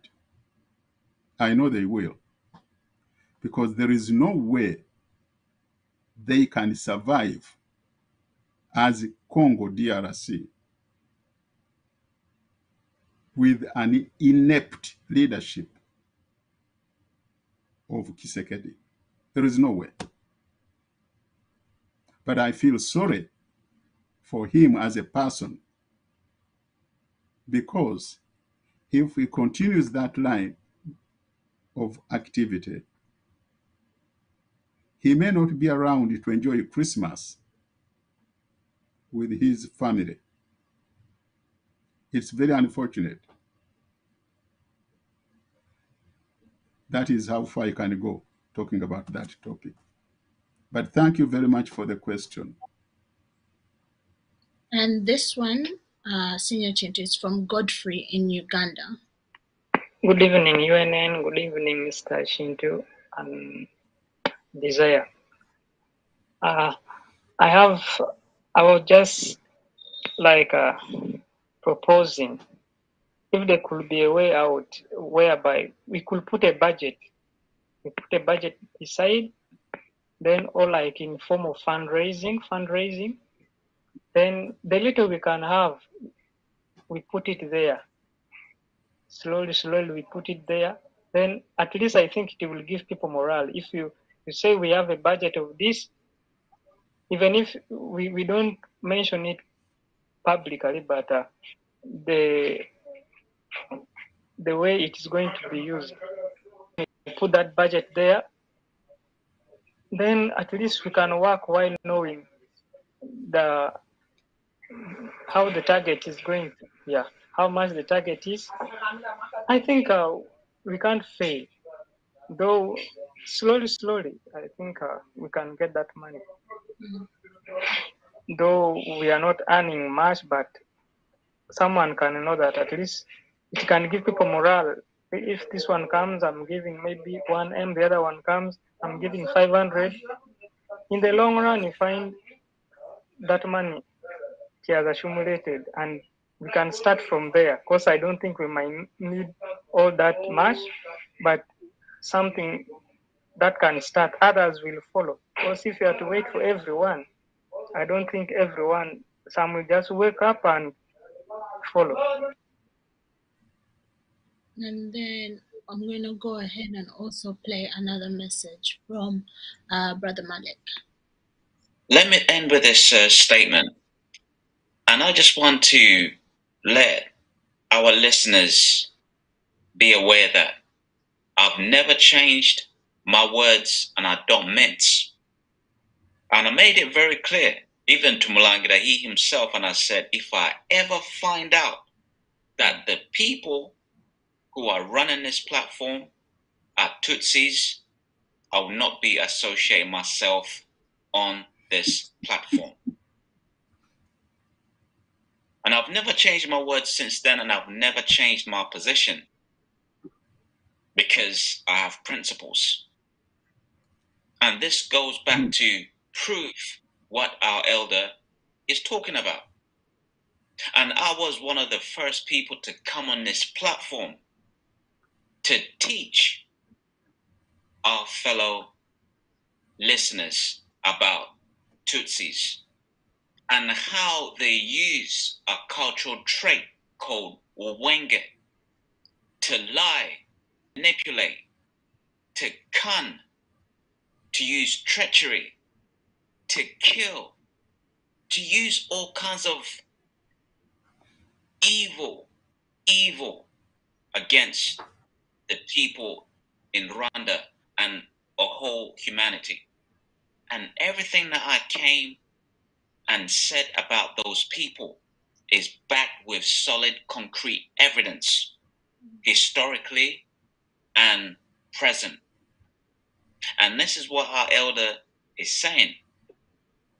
We are not hating those people because of their facial features. We're not hating, no. We hate those people because of their ways, because of their indoctrination, because of why they were being kicked out in Tanzania and why they don't want them in Congo and why we don't want them in Uganda. That's the reason why we don't want them. And then, last but not least, I will go ahead, Senior, and play voice notes from Bashir in South Africa. Hello, good afternoon, good evening, good morning, UNN. Maramusizaako mwenna, assalamu alaikum wa rahmatullahi wa barakatuh. Muganda mu Bashir wano South Africa. Webale nnyo bannange otuweereza. Desire webale okubeerawo. Kwewaayo ku ddimu lino ne neebaza mukadde waffe Remedius Kintu. Webale okutusomesa. Bonna abali ku UNN ttiimu yonna ekola eddimu lino banna omulimu gwe muliko munene nnyo ate tusiima. Webale nnyo okwewaayo bakadde baffe ba Professor Gukiina, Mulangira Jjuuko, Mazinga ne ba Professor bonna abalala mwebale nnyo. Mwebalire ddala. Neebaza nammwe mwenna abafolowinga UNN mukole omulimu guno okulabika tuggusa Federo n'okubuusa bannayuganda. Mwebale nnyo, mwebalire ddala. Mulimu gwa maanyi. Abasharinga bu message ku WhatsApp, ku Facebook, mwenna mwebale. Nze Mr. Remedius sina kibuuzo kujjako okubeebaza. Mwebale otubeerera mu bana ekimbugwe. Weebale weebale okutukulembera mu revolution eno. Tubeerako lwakuba oluusi obudde butukwata, puroguramu ne tuziwuliriza nga ziiseeko olw'obudde, naye nga buli nnaku tubeerako tulaba tuwuliriza. Yadde oluusi obudde butukwata ne tulemwa okubaako live, naye buli kimu tukifollowing era tuyiga, tuli bayizi. Neyanziza nnyo, mwebale nnyo, mwebalire ddala. Kozi ensonga endala, mukadde waffe Mr. Remedius, eddimu lino lye tuliko ery'okulaga bannayuganda nti abatuusi be balabe baffe tulina odditwalira ddala mu maaso ffenna ng'abali ku UNN. Kuba waliwo ekizibu kye ndaba, olaba obeera kati ng'abantu abali ewaka eyo abali mu NUP ne bw'obaga bannaye NUP ejjudde batuusi si baffe si be bamu ku ffe tebategeera kintu kigenda mu maaso awoza naye obatunanga balaba kati nga olaba Lubongoya Katana baana ba Museveni eredde yakoze buli kimu oli n'avayo n'akugamba Lubongoya waffe okuva ddi abantu tebannakitegeera nti Abanyarwanda abatuusi tebalina nkola nga zaffe Kabira ndala naddala eyabaga nti Omuganda asobola okukyawa ne muganda n'aba nga tasala mu ddiiro lyoba mu luggya lwe naye bali bo tebakikola tebeevaamu ne bw'obatunula eno mu mawanga gye tuli babeera kimu baba kitole tebeeyeekera kati ekyo ekintu kikyalemera naddala Abaganda baffe abali ewako kitegeera ti omutuusi tayinza kuva mu mutuusi munne baliira wamu babatuliira mulinga nkuyegeza olaba era tulina eddimu ddene buli omu okubeera nti ategeeza famire ye omikwano gye obuteesembereza bantu abo ne bwe babadde mu miitingi tolina kubeerawo kuba baba bazze nga bambega nga beegonza beefuula abali ekimu nammwe era nziza nnyo.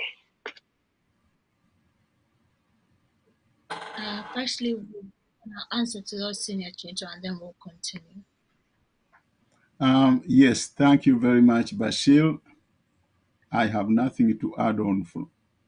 You have said it all, and maybe you have even said it better than I do. And we have pounded this issue over and over and over. But our people, I don't know whether they were bewitched.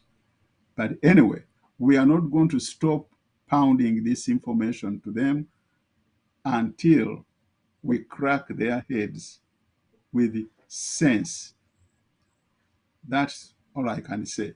The other person who talked about having a budget, in every activity, people have a budget.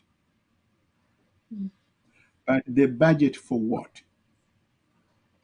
I remember, I think I said this at one of our programs, that when I was a student here, we all did labor jobs.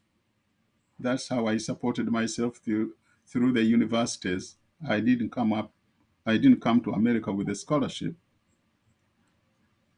But I remember my friends who were from Ethiopia at that time, they were fighting a war of liberating themselves to declare Eritrea. And they had an office in Washington, D.C., on Columbia Road and 18th Northwest, not too far from where the Ghanaian embassy is. They used to go there and they deposit $5 to $10 every Friday. There are times I remember some of them were saying, "Oh, no, I'm sorry, I have to leave before they close the office." I said, "Where are you going?" "I'm going to our office to pay my weekly due." That is the money they raised to fight the Eritrea war. And they succeeded. With that money, they were able to buy materials. And back home, I was told, they had some of their own countrymen who had degrees in chemistry, in physics, in mathematics, in all the sciences. And they were making homemade explosives. They used to tell us about it, but I was so naive and young at that time. This is 100 years ago, by the way. And I didn't understand what these guys were doing. They were saying, "Oh, no, because we can't get weapons from outside, we have to improvise and make explosives. And we have some of our people who are good in chemistry, in this, in that, and that. And they are doing them back home there in Bisakate." And finally, they fought the war. And now you have Eritrea. Okay? Look at your Uganda today. Let's not go very far. How many Ugandans are telling you we are in a struggle to remove a dictator? They were just recently in Amsterdam, Holland, paying about 250 euros to enter the hall.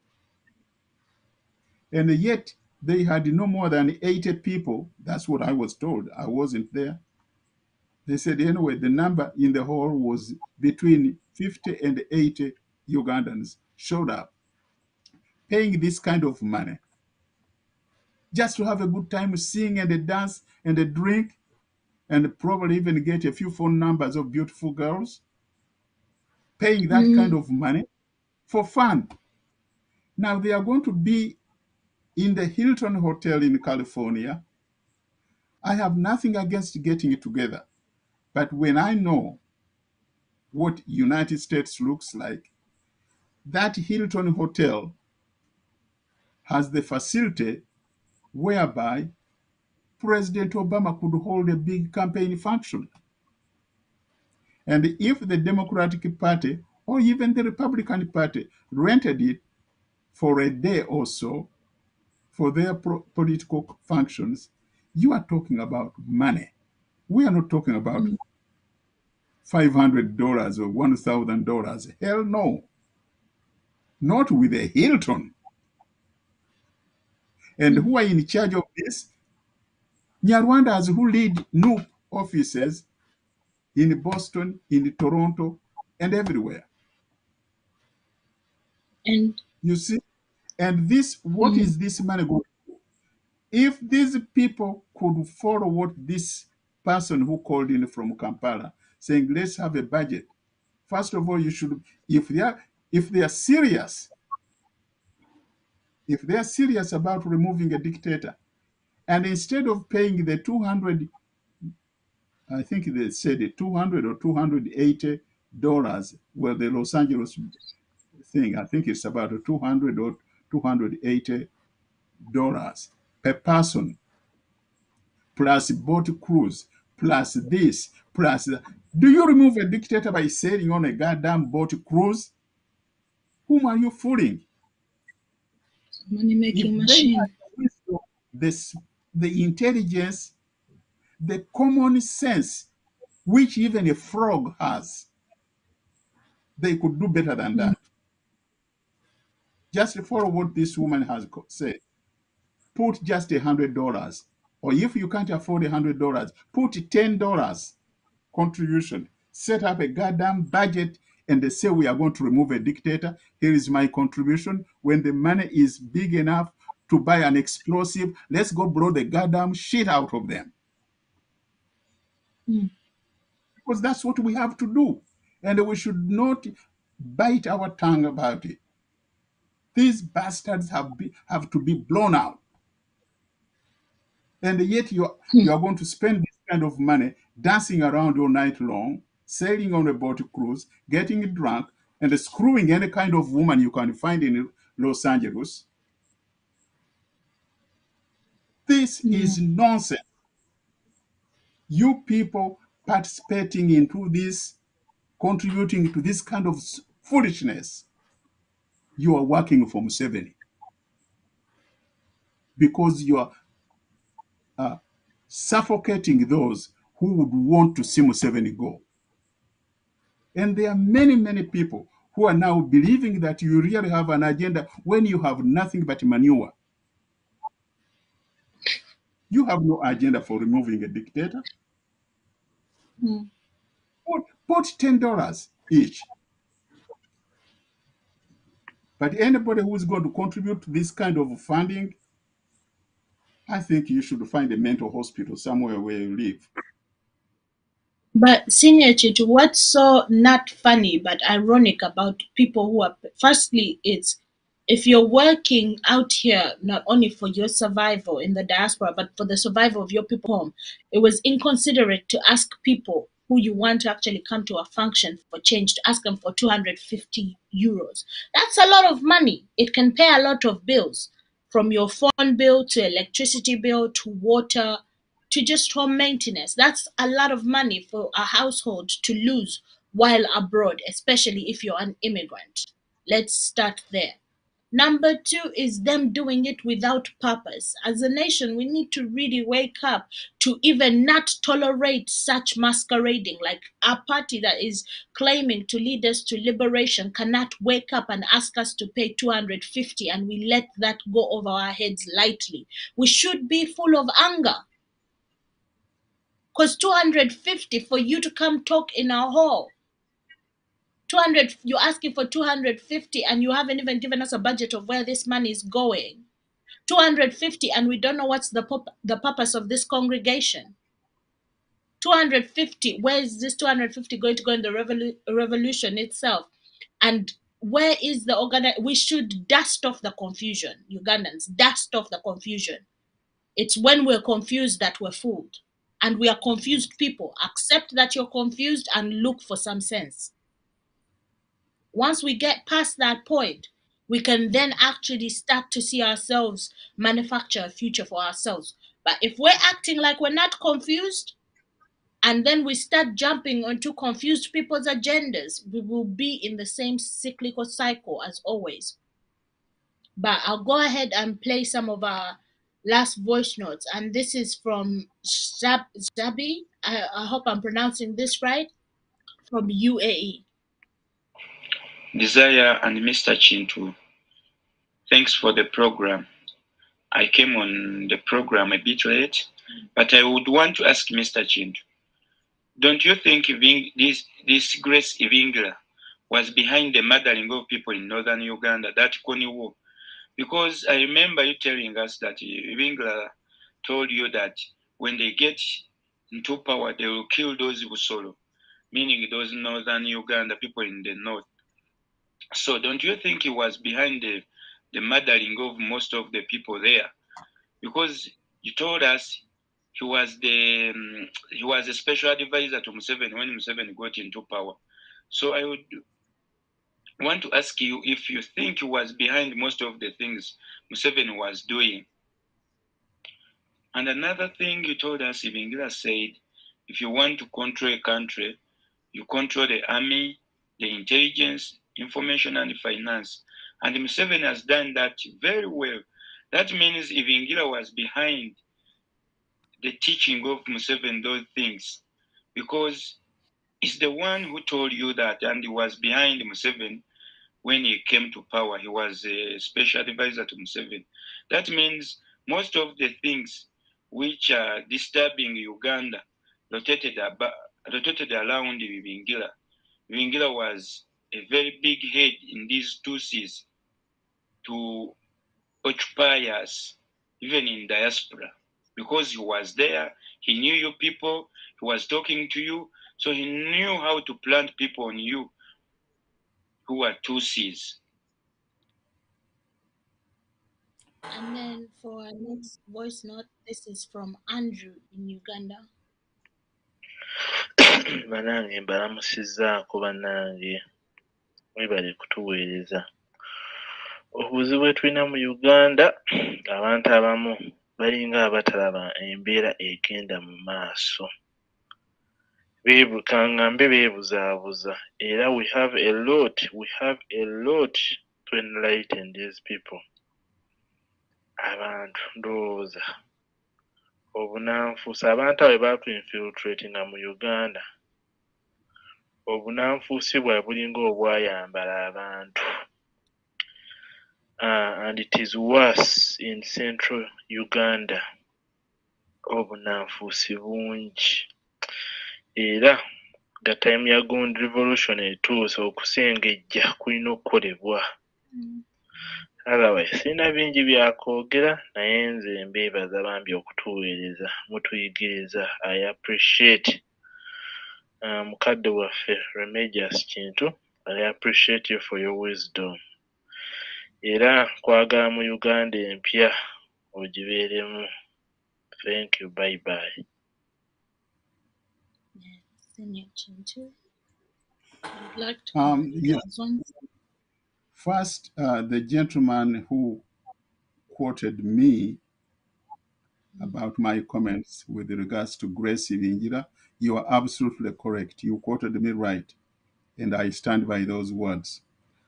One thing I can add on is I definitely Ibinjira was a prominent member of the hiding Batusi because many people, including those he was with in the UPC, really honestly believed he was a Munyankole Muhima. Because I've spoken to some prominent members of UPC. A good many of them are my friends, although I have never been a member of UPC. And they told me they were shocked when I revealed to them that, do you know that Ibinjira was not buried in Uganda when he died? And they said, yeah, we heard about that. The man was buried in Rwanda because he willed to be buried at his ancestral place. Yet many people believed he was a Munyankole. And he almost became president of UPC, by the way.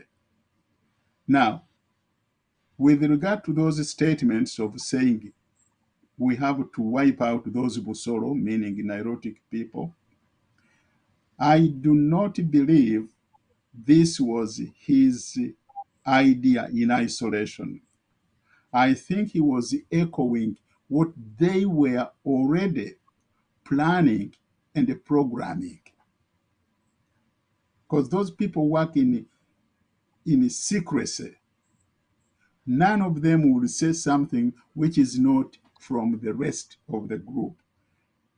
And by loose tongue, he mentioned that to me because I believe he underestimated my intelligence at the time.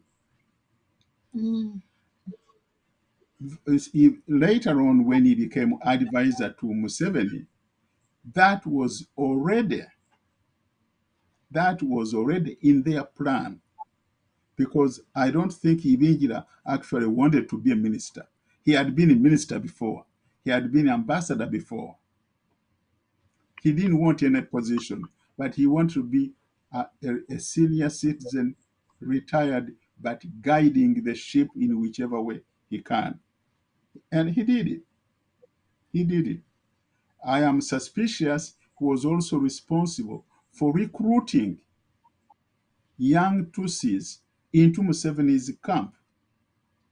By that I mean he knew who their people were, who was in California, who was in Germany, who was in England, and they brought them in no time and beefed up the whole team. That's what senior advisors like Ibinjira could do.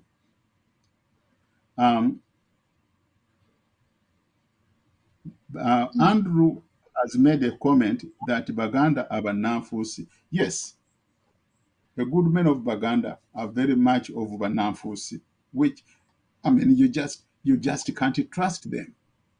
Let me give you an example. You have a man called Robert Sebunya. You will sit down with him thinking you are talking to a fellow Muganda. Before you know it, he's telling Jim Muhwezi what you've been discussing. Honestly, I know that as a fact.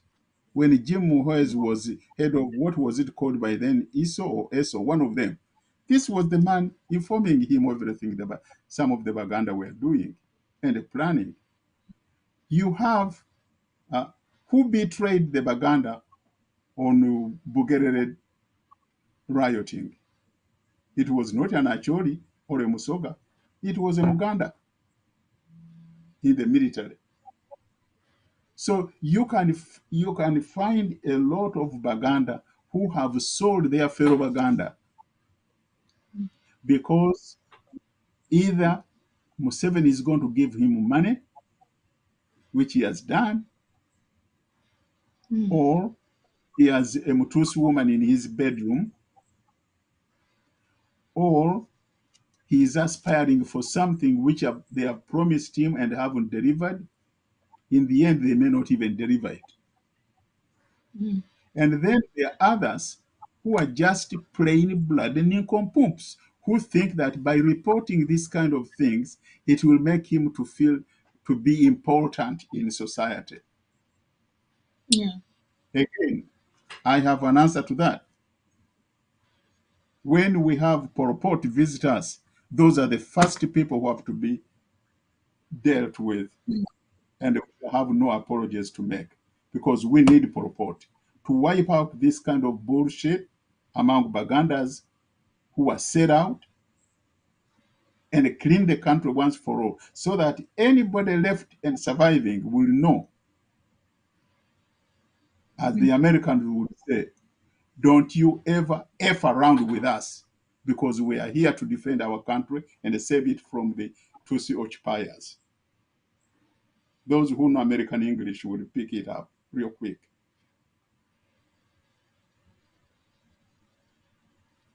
And we're going to listen then to another one. This is from Matthews in the US. Yeah, thank you so much for the program, our senior Remigius Kintu. Thank you so much for the program as well. I have a simple question. Is Dr. Besije was a student of Benguia? Benguia, the one who said that going to kill the Achoris, like what? The Dr. Besije is a student of Benguia as well. Was the one who designed the RC system, who organized and who had that strategy of RC that Museveni is following, and to keep him in power. Besije was a student of Benguia as well. And then also we have a message that they actually paid, there was difference in prices. 250 was for the general public, 500 euros were for a VIP table. Banai. There was VIP. There was VIP when all we have seen and the things that actually brought our hearts and souls into this revolution was, of course, the togetherness, but it was to avenge, not only avenge, but bring justice to people who died. And people out there paying 500 euros for a VIP table. But now Uganda with them. Anyway, and in Amsterdam, the VIP table was 500 euros. After the show, they went for vacation in Italy to go shopping. Hey, you will pretend to want to live the life of the European, but it's expensive. Anyway, Senior Kintu, what would you say about these messages that you have Well, gotten let thus me far? tell you something. You've talked about going to Italy for shopping. I have been all Clothes for over Italy. I have been all over Italy.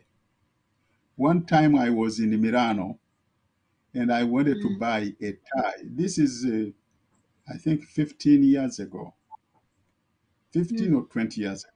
I wanted to buy a tie so that I can say, hey, this tie I'm wearing is from Milano. And I looked at the ties.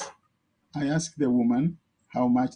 This was before they had the euros. They had the liras by then. She told me the price in liras. And I said, how much is that in US dollars? Because I had dollars. She calculated, that will be $60.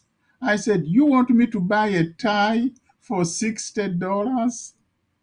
She said, well, you have to understand you are in Milano. This is the capital of Italian silk industry. I said, thank you very much, ma'am.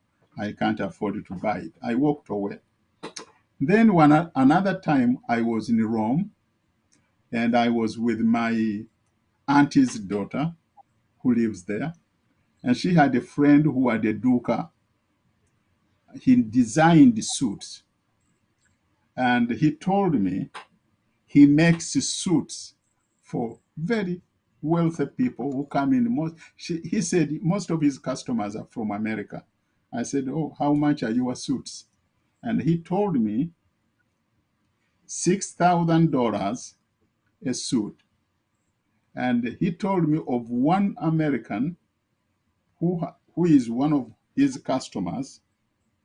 Generally, when he comes in, he says, okay, I want this, that, and usually orders about 10 or, excuse me, or 12 suits, each one costing about $6,000 equivalent.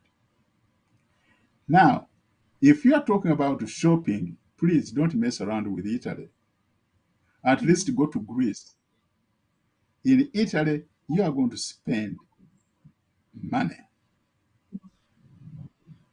And if you go to Rome, there is an area called the leather industry. When you walk in there, you can smell leather because they bring cow hides or sheep or goat hides, clean them, process them to the point of making shoes, handbags, leather jackets, anything to do with leather. I walked in there about 7, 8 years ago, and I saw handbag for a lady. Now, if you went with your Benz Sports, you better watch out.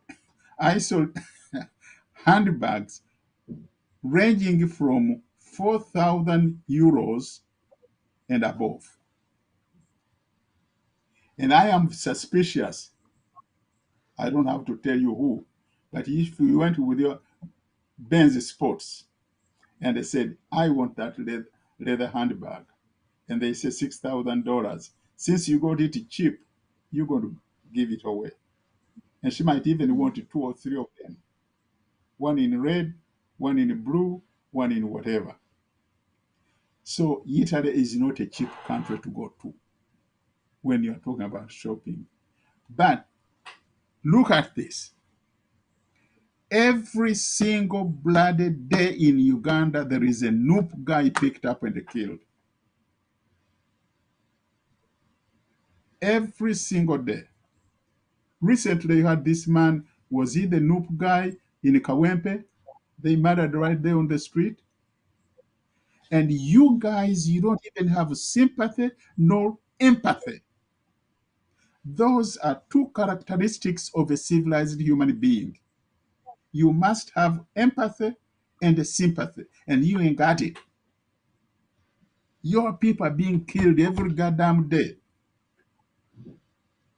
And you are out there diggida all the time. And then you pharaohs, Ugandans, you are still following these blind hyenas that are selling you to be slaughtered. That's a shame. It is incumbent upon you fellow Ugandans to wake up and stop this blind following, because this is taking you nowhere and your people are being killed. And these people who are with these Abadehemuka, they have no sympathy or they have no empathy. I don't know who sent me something like that. He said the parents of this man who was murdered at Makerere University because he was running for some local office there. How will they look at you when their son's life was cut short because he believed in you? We had one woman here in America not too long ago. When I say not too long ago, I'm talking about less than 2 years. She said, my daddy was a good daddy. Somewhere there in Arizona. The only thing my daddy did wrong was he believed in Donald Trump. What did he do? He believed in Donald Trump, and Donald Trump, being the biggest idiot America has ever produced, told people that you can drink Clorox and cure COVID. And the fool drank Clorox because Donald Trump said it on television. And the damn fool died. And the young daughter said, my daddy was a good man. The only bad thing he did was to believe in Donald Trump. And people ask, why do you tell people to drink Clorox? You know that because when you use it for cleaning the floor or the bathroom, it kills germs. So he thinks Clorox, if you drink it, is going to kill the germs that bring COVID or coronavirus. Mm. And the poor fool died.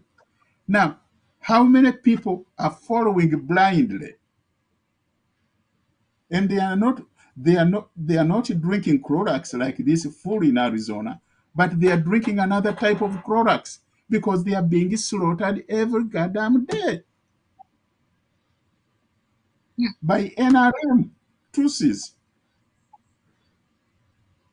When will this kind of human carnage stop in our country that we can have peace and ride around and drive around and enjoy a good life as human beings?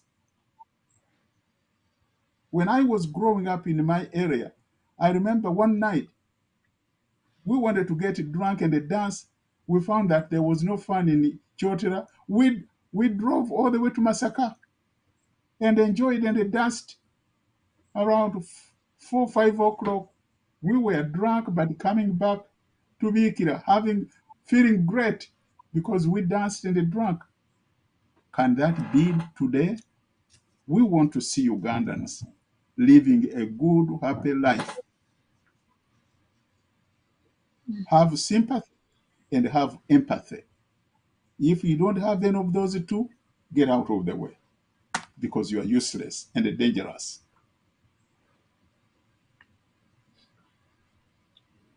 But on that note, hey, you know, all this, you've had it, you've experienced it, you've seen it. So the ball's always in our court to come to decision or to come to terms wherever is bothering us.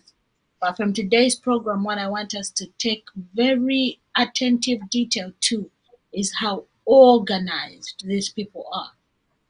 Nothing is done off the whim, nothing is done without coordination, and nothing is done without calculated results. We need to also be that organized politically, socially, and militarily. We need to be organized, and in order to do that, we must dust off the confusion. Because if we don't do that, the problem of infiltration and counterinsurgency will continue. But that being said, we've come towards the end of our show today. And I'd like to thank you so much, Senior Kintu, for bringing this here today and the conversation that it has facilitated for all of us to come to terms with what the political arena is, which we already know, non-existent. Everyone who's displaying themselves as possible candidates to a certain extent on a national and global level have really winded down into just puppetry. We have an understanding of that and know how it works, monetary funding. People are more concerned about clothes from Italy for a music video than anything else. Everything has become for show, but we end up paying the price. So it's up to you to actually start to really think about these things subjectively, but also think about them and put them in context of right now. What's the plan of action? None of you even know what the plan of action is. I'd rather be in a movement or the group, or just in terms of for us as we continue to liberate our country, we should know what we should do and where we should press and where we should put pressure without having to really take that much money from our pockets in this inflation. It does not cost 500 euros to find out what I can do to help in terms of pushing for liberation for Uganda. It does not cost 250 euros to facilitate such a discussion. And even regardless if it's going to cost that much, why not then let everyone come and put in however much they can afford? Because I'm sure then they could have had more people come and participate and air their views and voices towards this and where we take the struggle. But let me not dwell much on that. And those are other people's actions, and it's on their conscience, and they would have to deal with the consequences. But as it comes down to the national issues, let us accept that confusion has set in, and we must really unshackle ourselves from confusion. So, Senior Kintu, I'd like to thank you for bringing this topic, the discussion that it has facilitated, and for always being here to make things clearer and also to add all the knowledge that you have and the experience that you've been exposed to, especially in terms of all the experience that you've been exposed to in terms of the historical background of Uganda trying to liberate itself from one inept regime to the next. But at this point in time, I'd like to invite you to bid farewell to our audience who have been watching us today. So the stage is all yours. Thank you very much for hosting this program today. In conclusion to all that we have said, I want to remind my fellow Ugandans that the time of bullshitting is over. We have to be prepared to remove this murderous regime by force or any other means possible. Unfortunately, we are not like the Ababega, which is a group of the Batusi, who are notorious for poisoning. So we are not going to poison them because we don't know how to do that. But we can use any other means, from peaceful to non-peaceful. But nothing is going to be short of flexing muscles. We have to do that. And the sooner we embark on that project, the better. Otherwise, as people have said, every human life is precious. Tomorrow, someone is going to be murdered. And after tomorrow, another Ugandan is going to be murdered by the same people. And we are doing nothing. I haven't heard of any case, whether taken to the Muruka level or to the High Court level, accusing the murderers of murdering a Ugandan. And that is what pains me and it pains many Ugandans. We have to stop looking at these fellows who are working for this regime in disguise, because they are the ones who are sustaining it. Maybe they are doing it unknowingly, but that's the outcome of their activities. My fellow Ugandans, get ready for action, because that's the only option we have. Thank you very much. Thank you so much, Senior Kintu, for that. At this point, I would like to thank everyone who has been with us from where we started up to where we are now. And for all those who are going to watch the program after we go off air and you're going to watch a rewatch, let us send a message. Let us put things into action. Look for ways how we can actually be part of the organizing and realizing. We all know people. We all have networks. We all are part of the same community. Let us find ways that we can contribute to that and make sure that we can keep it at the same heartbeat. And then from there, we can lift up, we can get momentum. We've already had momentum, but it's us to continuously push that momentum,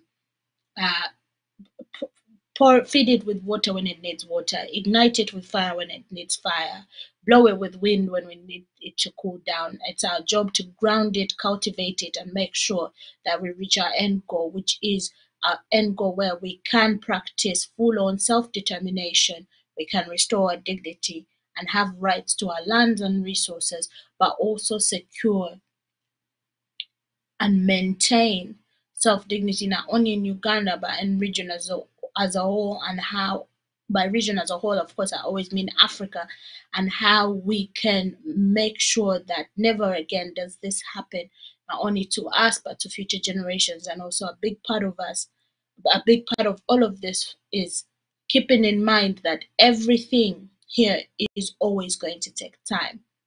Yes, kicking out the regime, and we must prepare ourselves for a whole generation of unlearning and relearning and restabilizing even just our moral values. That must come as a package deal to wanting to liberate ourselves.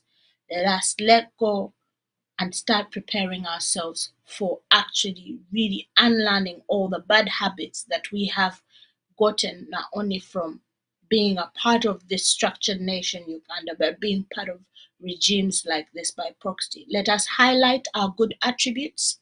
I know I did talk about unlearning and relearning new ones, but let us highlight our good attributes like integrity, having integrity of any sort or kind or form in of any nature, and also being able to not stay in denial and accept the truth. That shows that you are ready to actually look at things for what they are, not for what they aren't. So, briefly, I'd like to thank everyone who's been here with us, and we will be back next Sunday, as we always are. Please organize, and if you are not able to organize as of yet, take time out to learn more about federalism, learn how it will function in Uganda, and then teach the next person, teach the next group of people. Make communities of yourselves and where you go and teach to each other or to other new people. But with that being said, I want to wish you a good evening, good morning, good night from wherever you're watching this, and until next Sunday.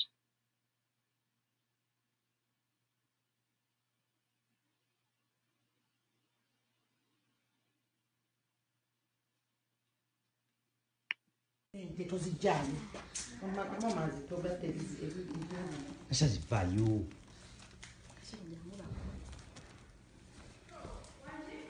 Eno motoka kati. Mami, no voy a... Mami. No voy a...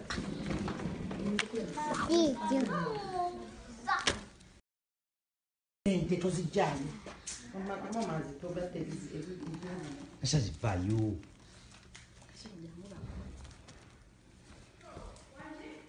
Eno motoka kati.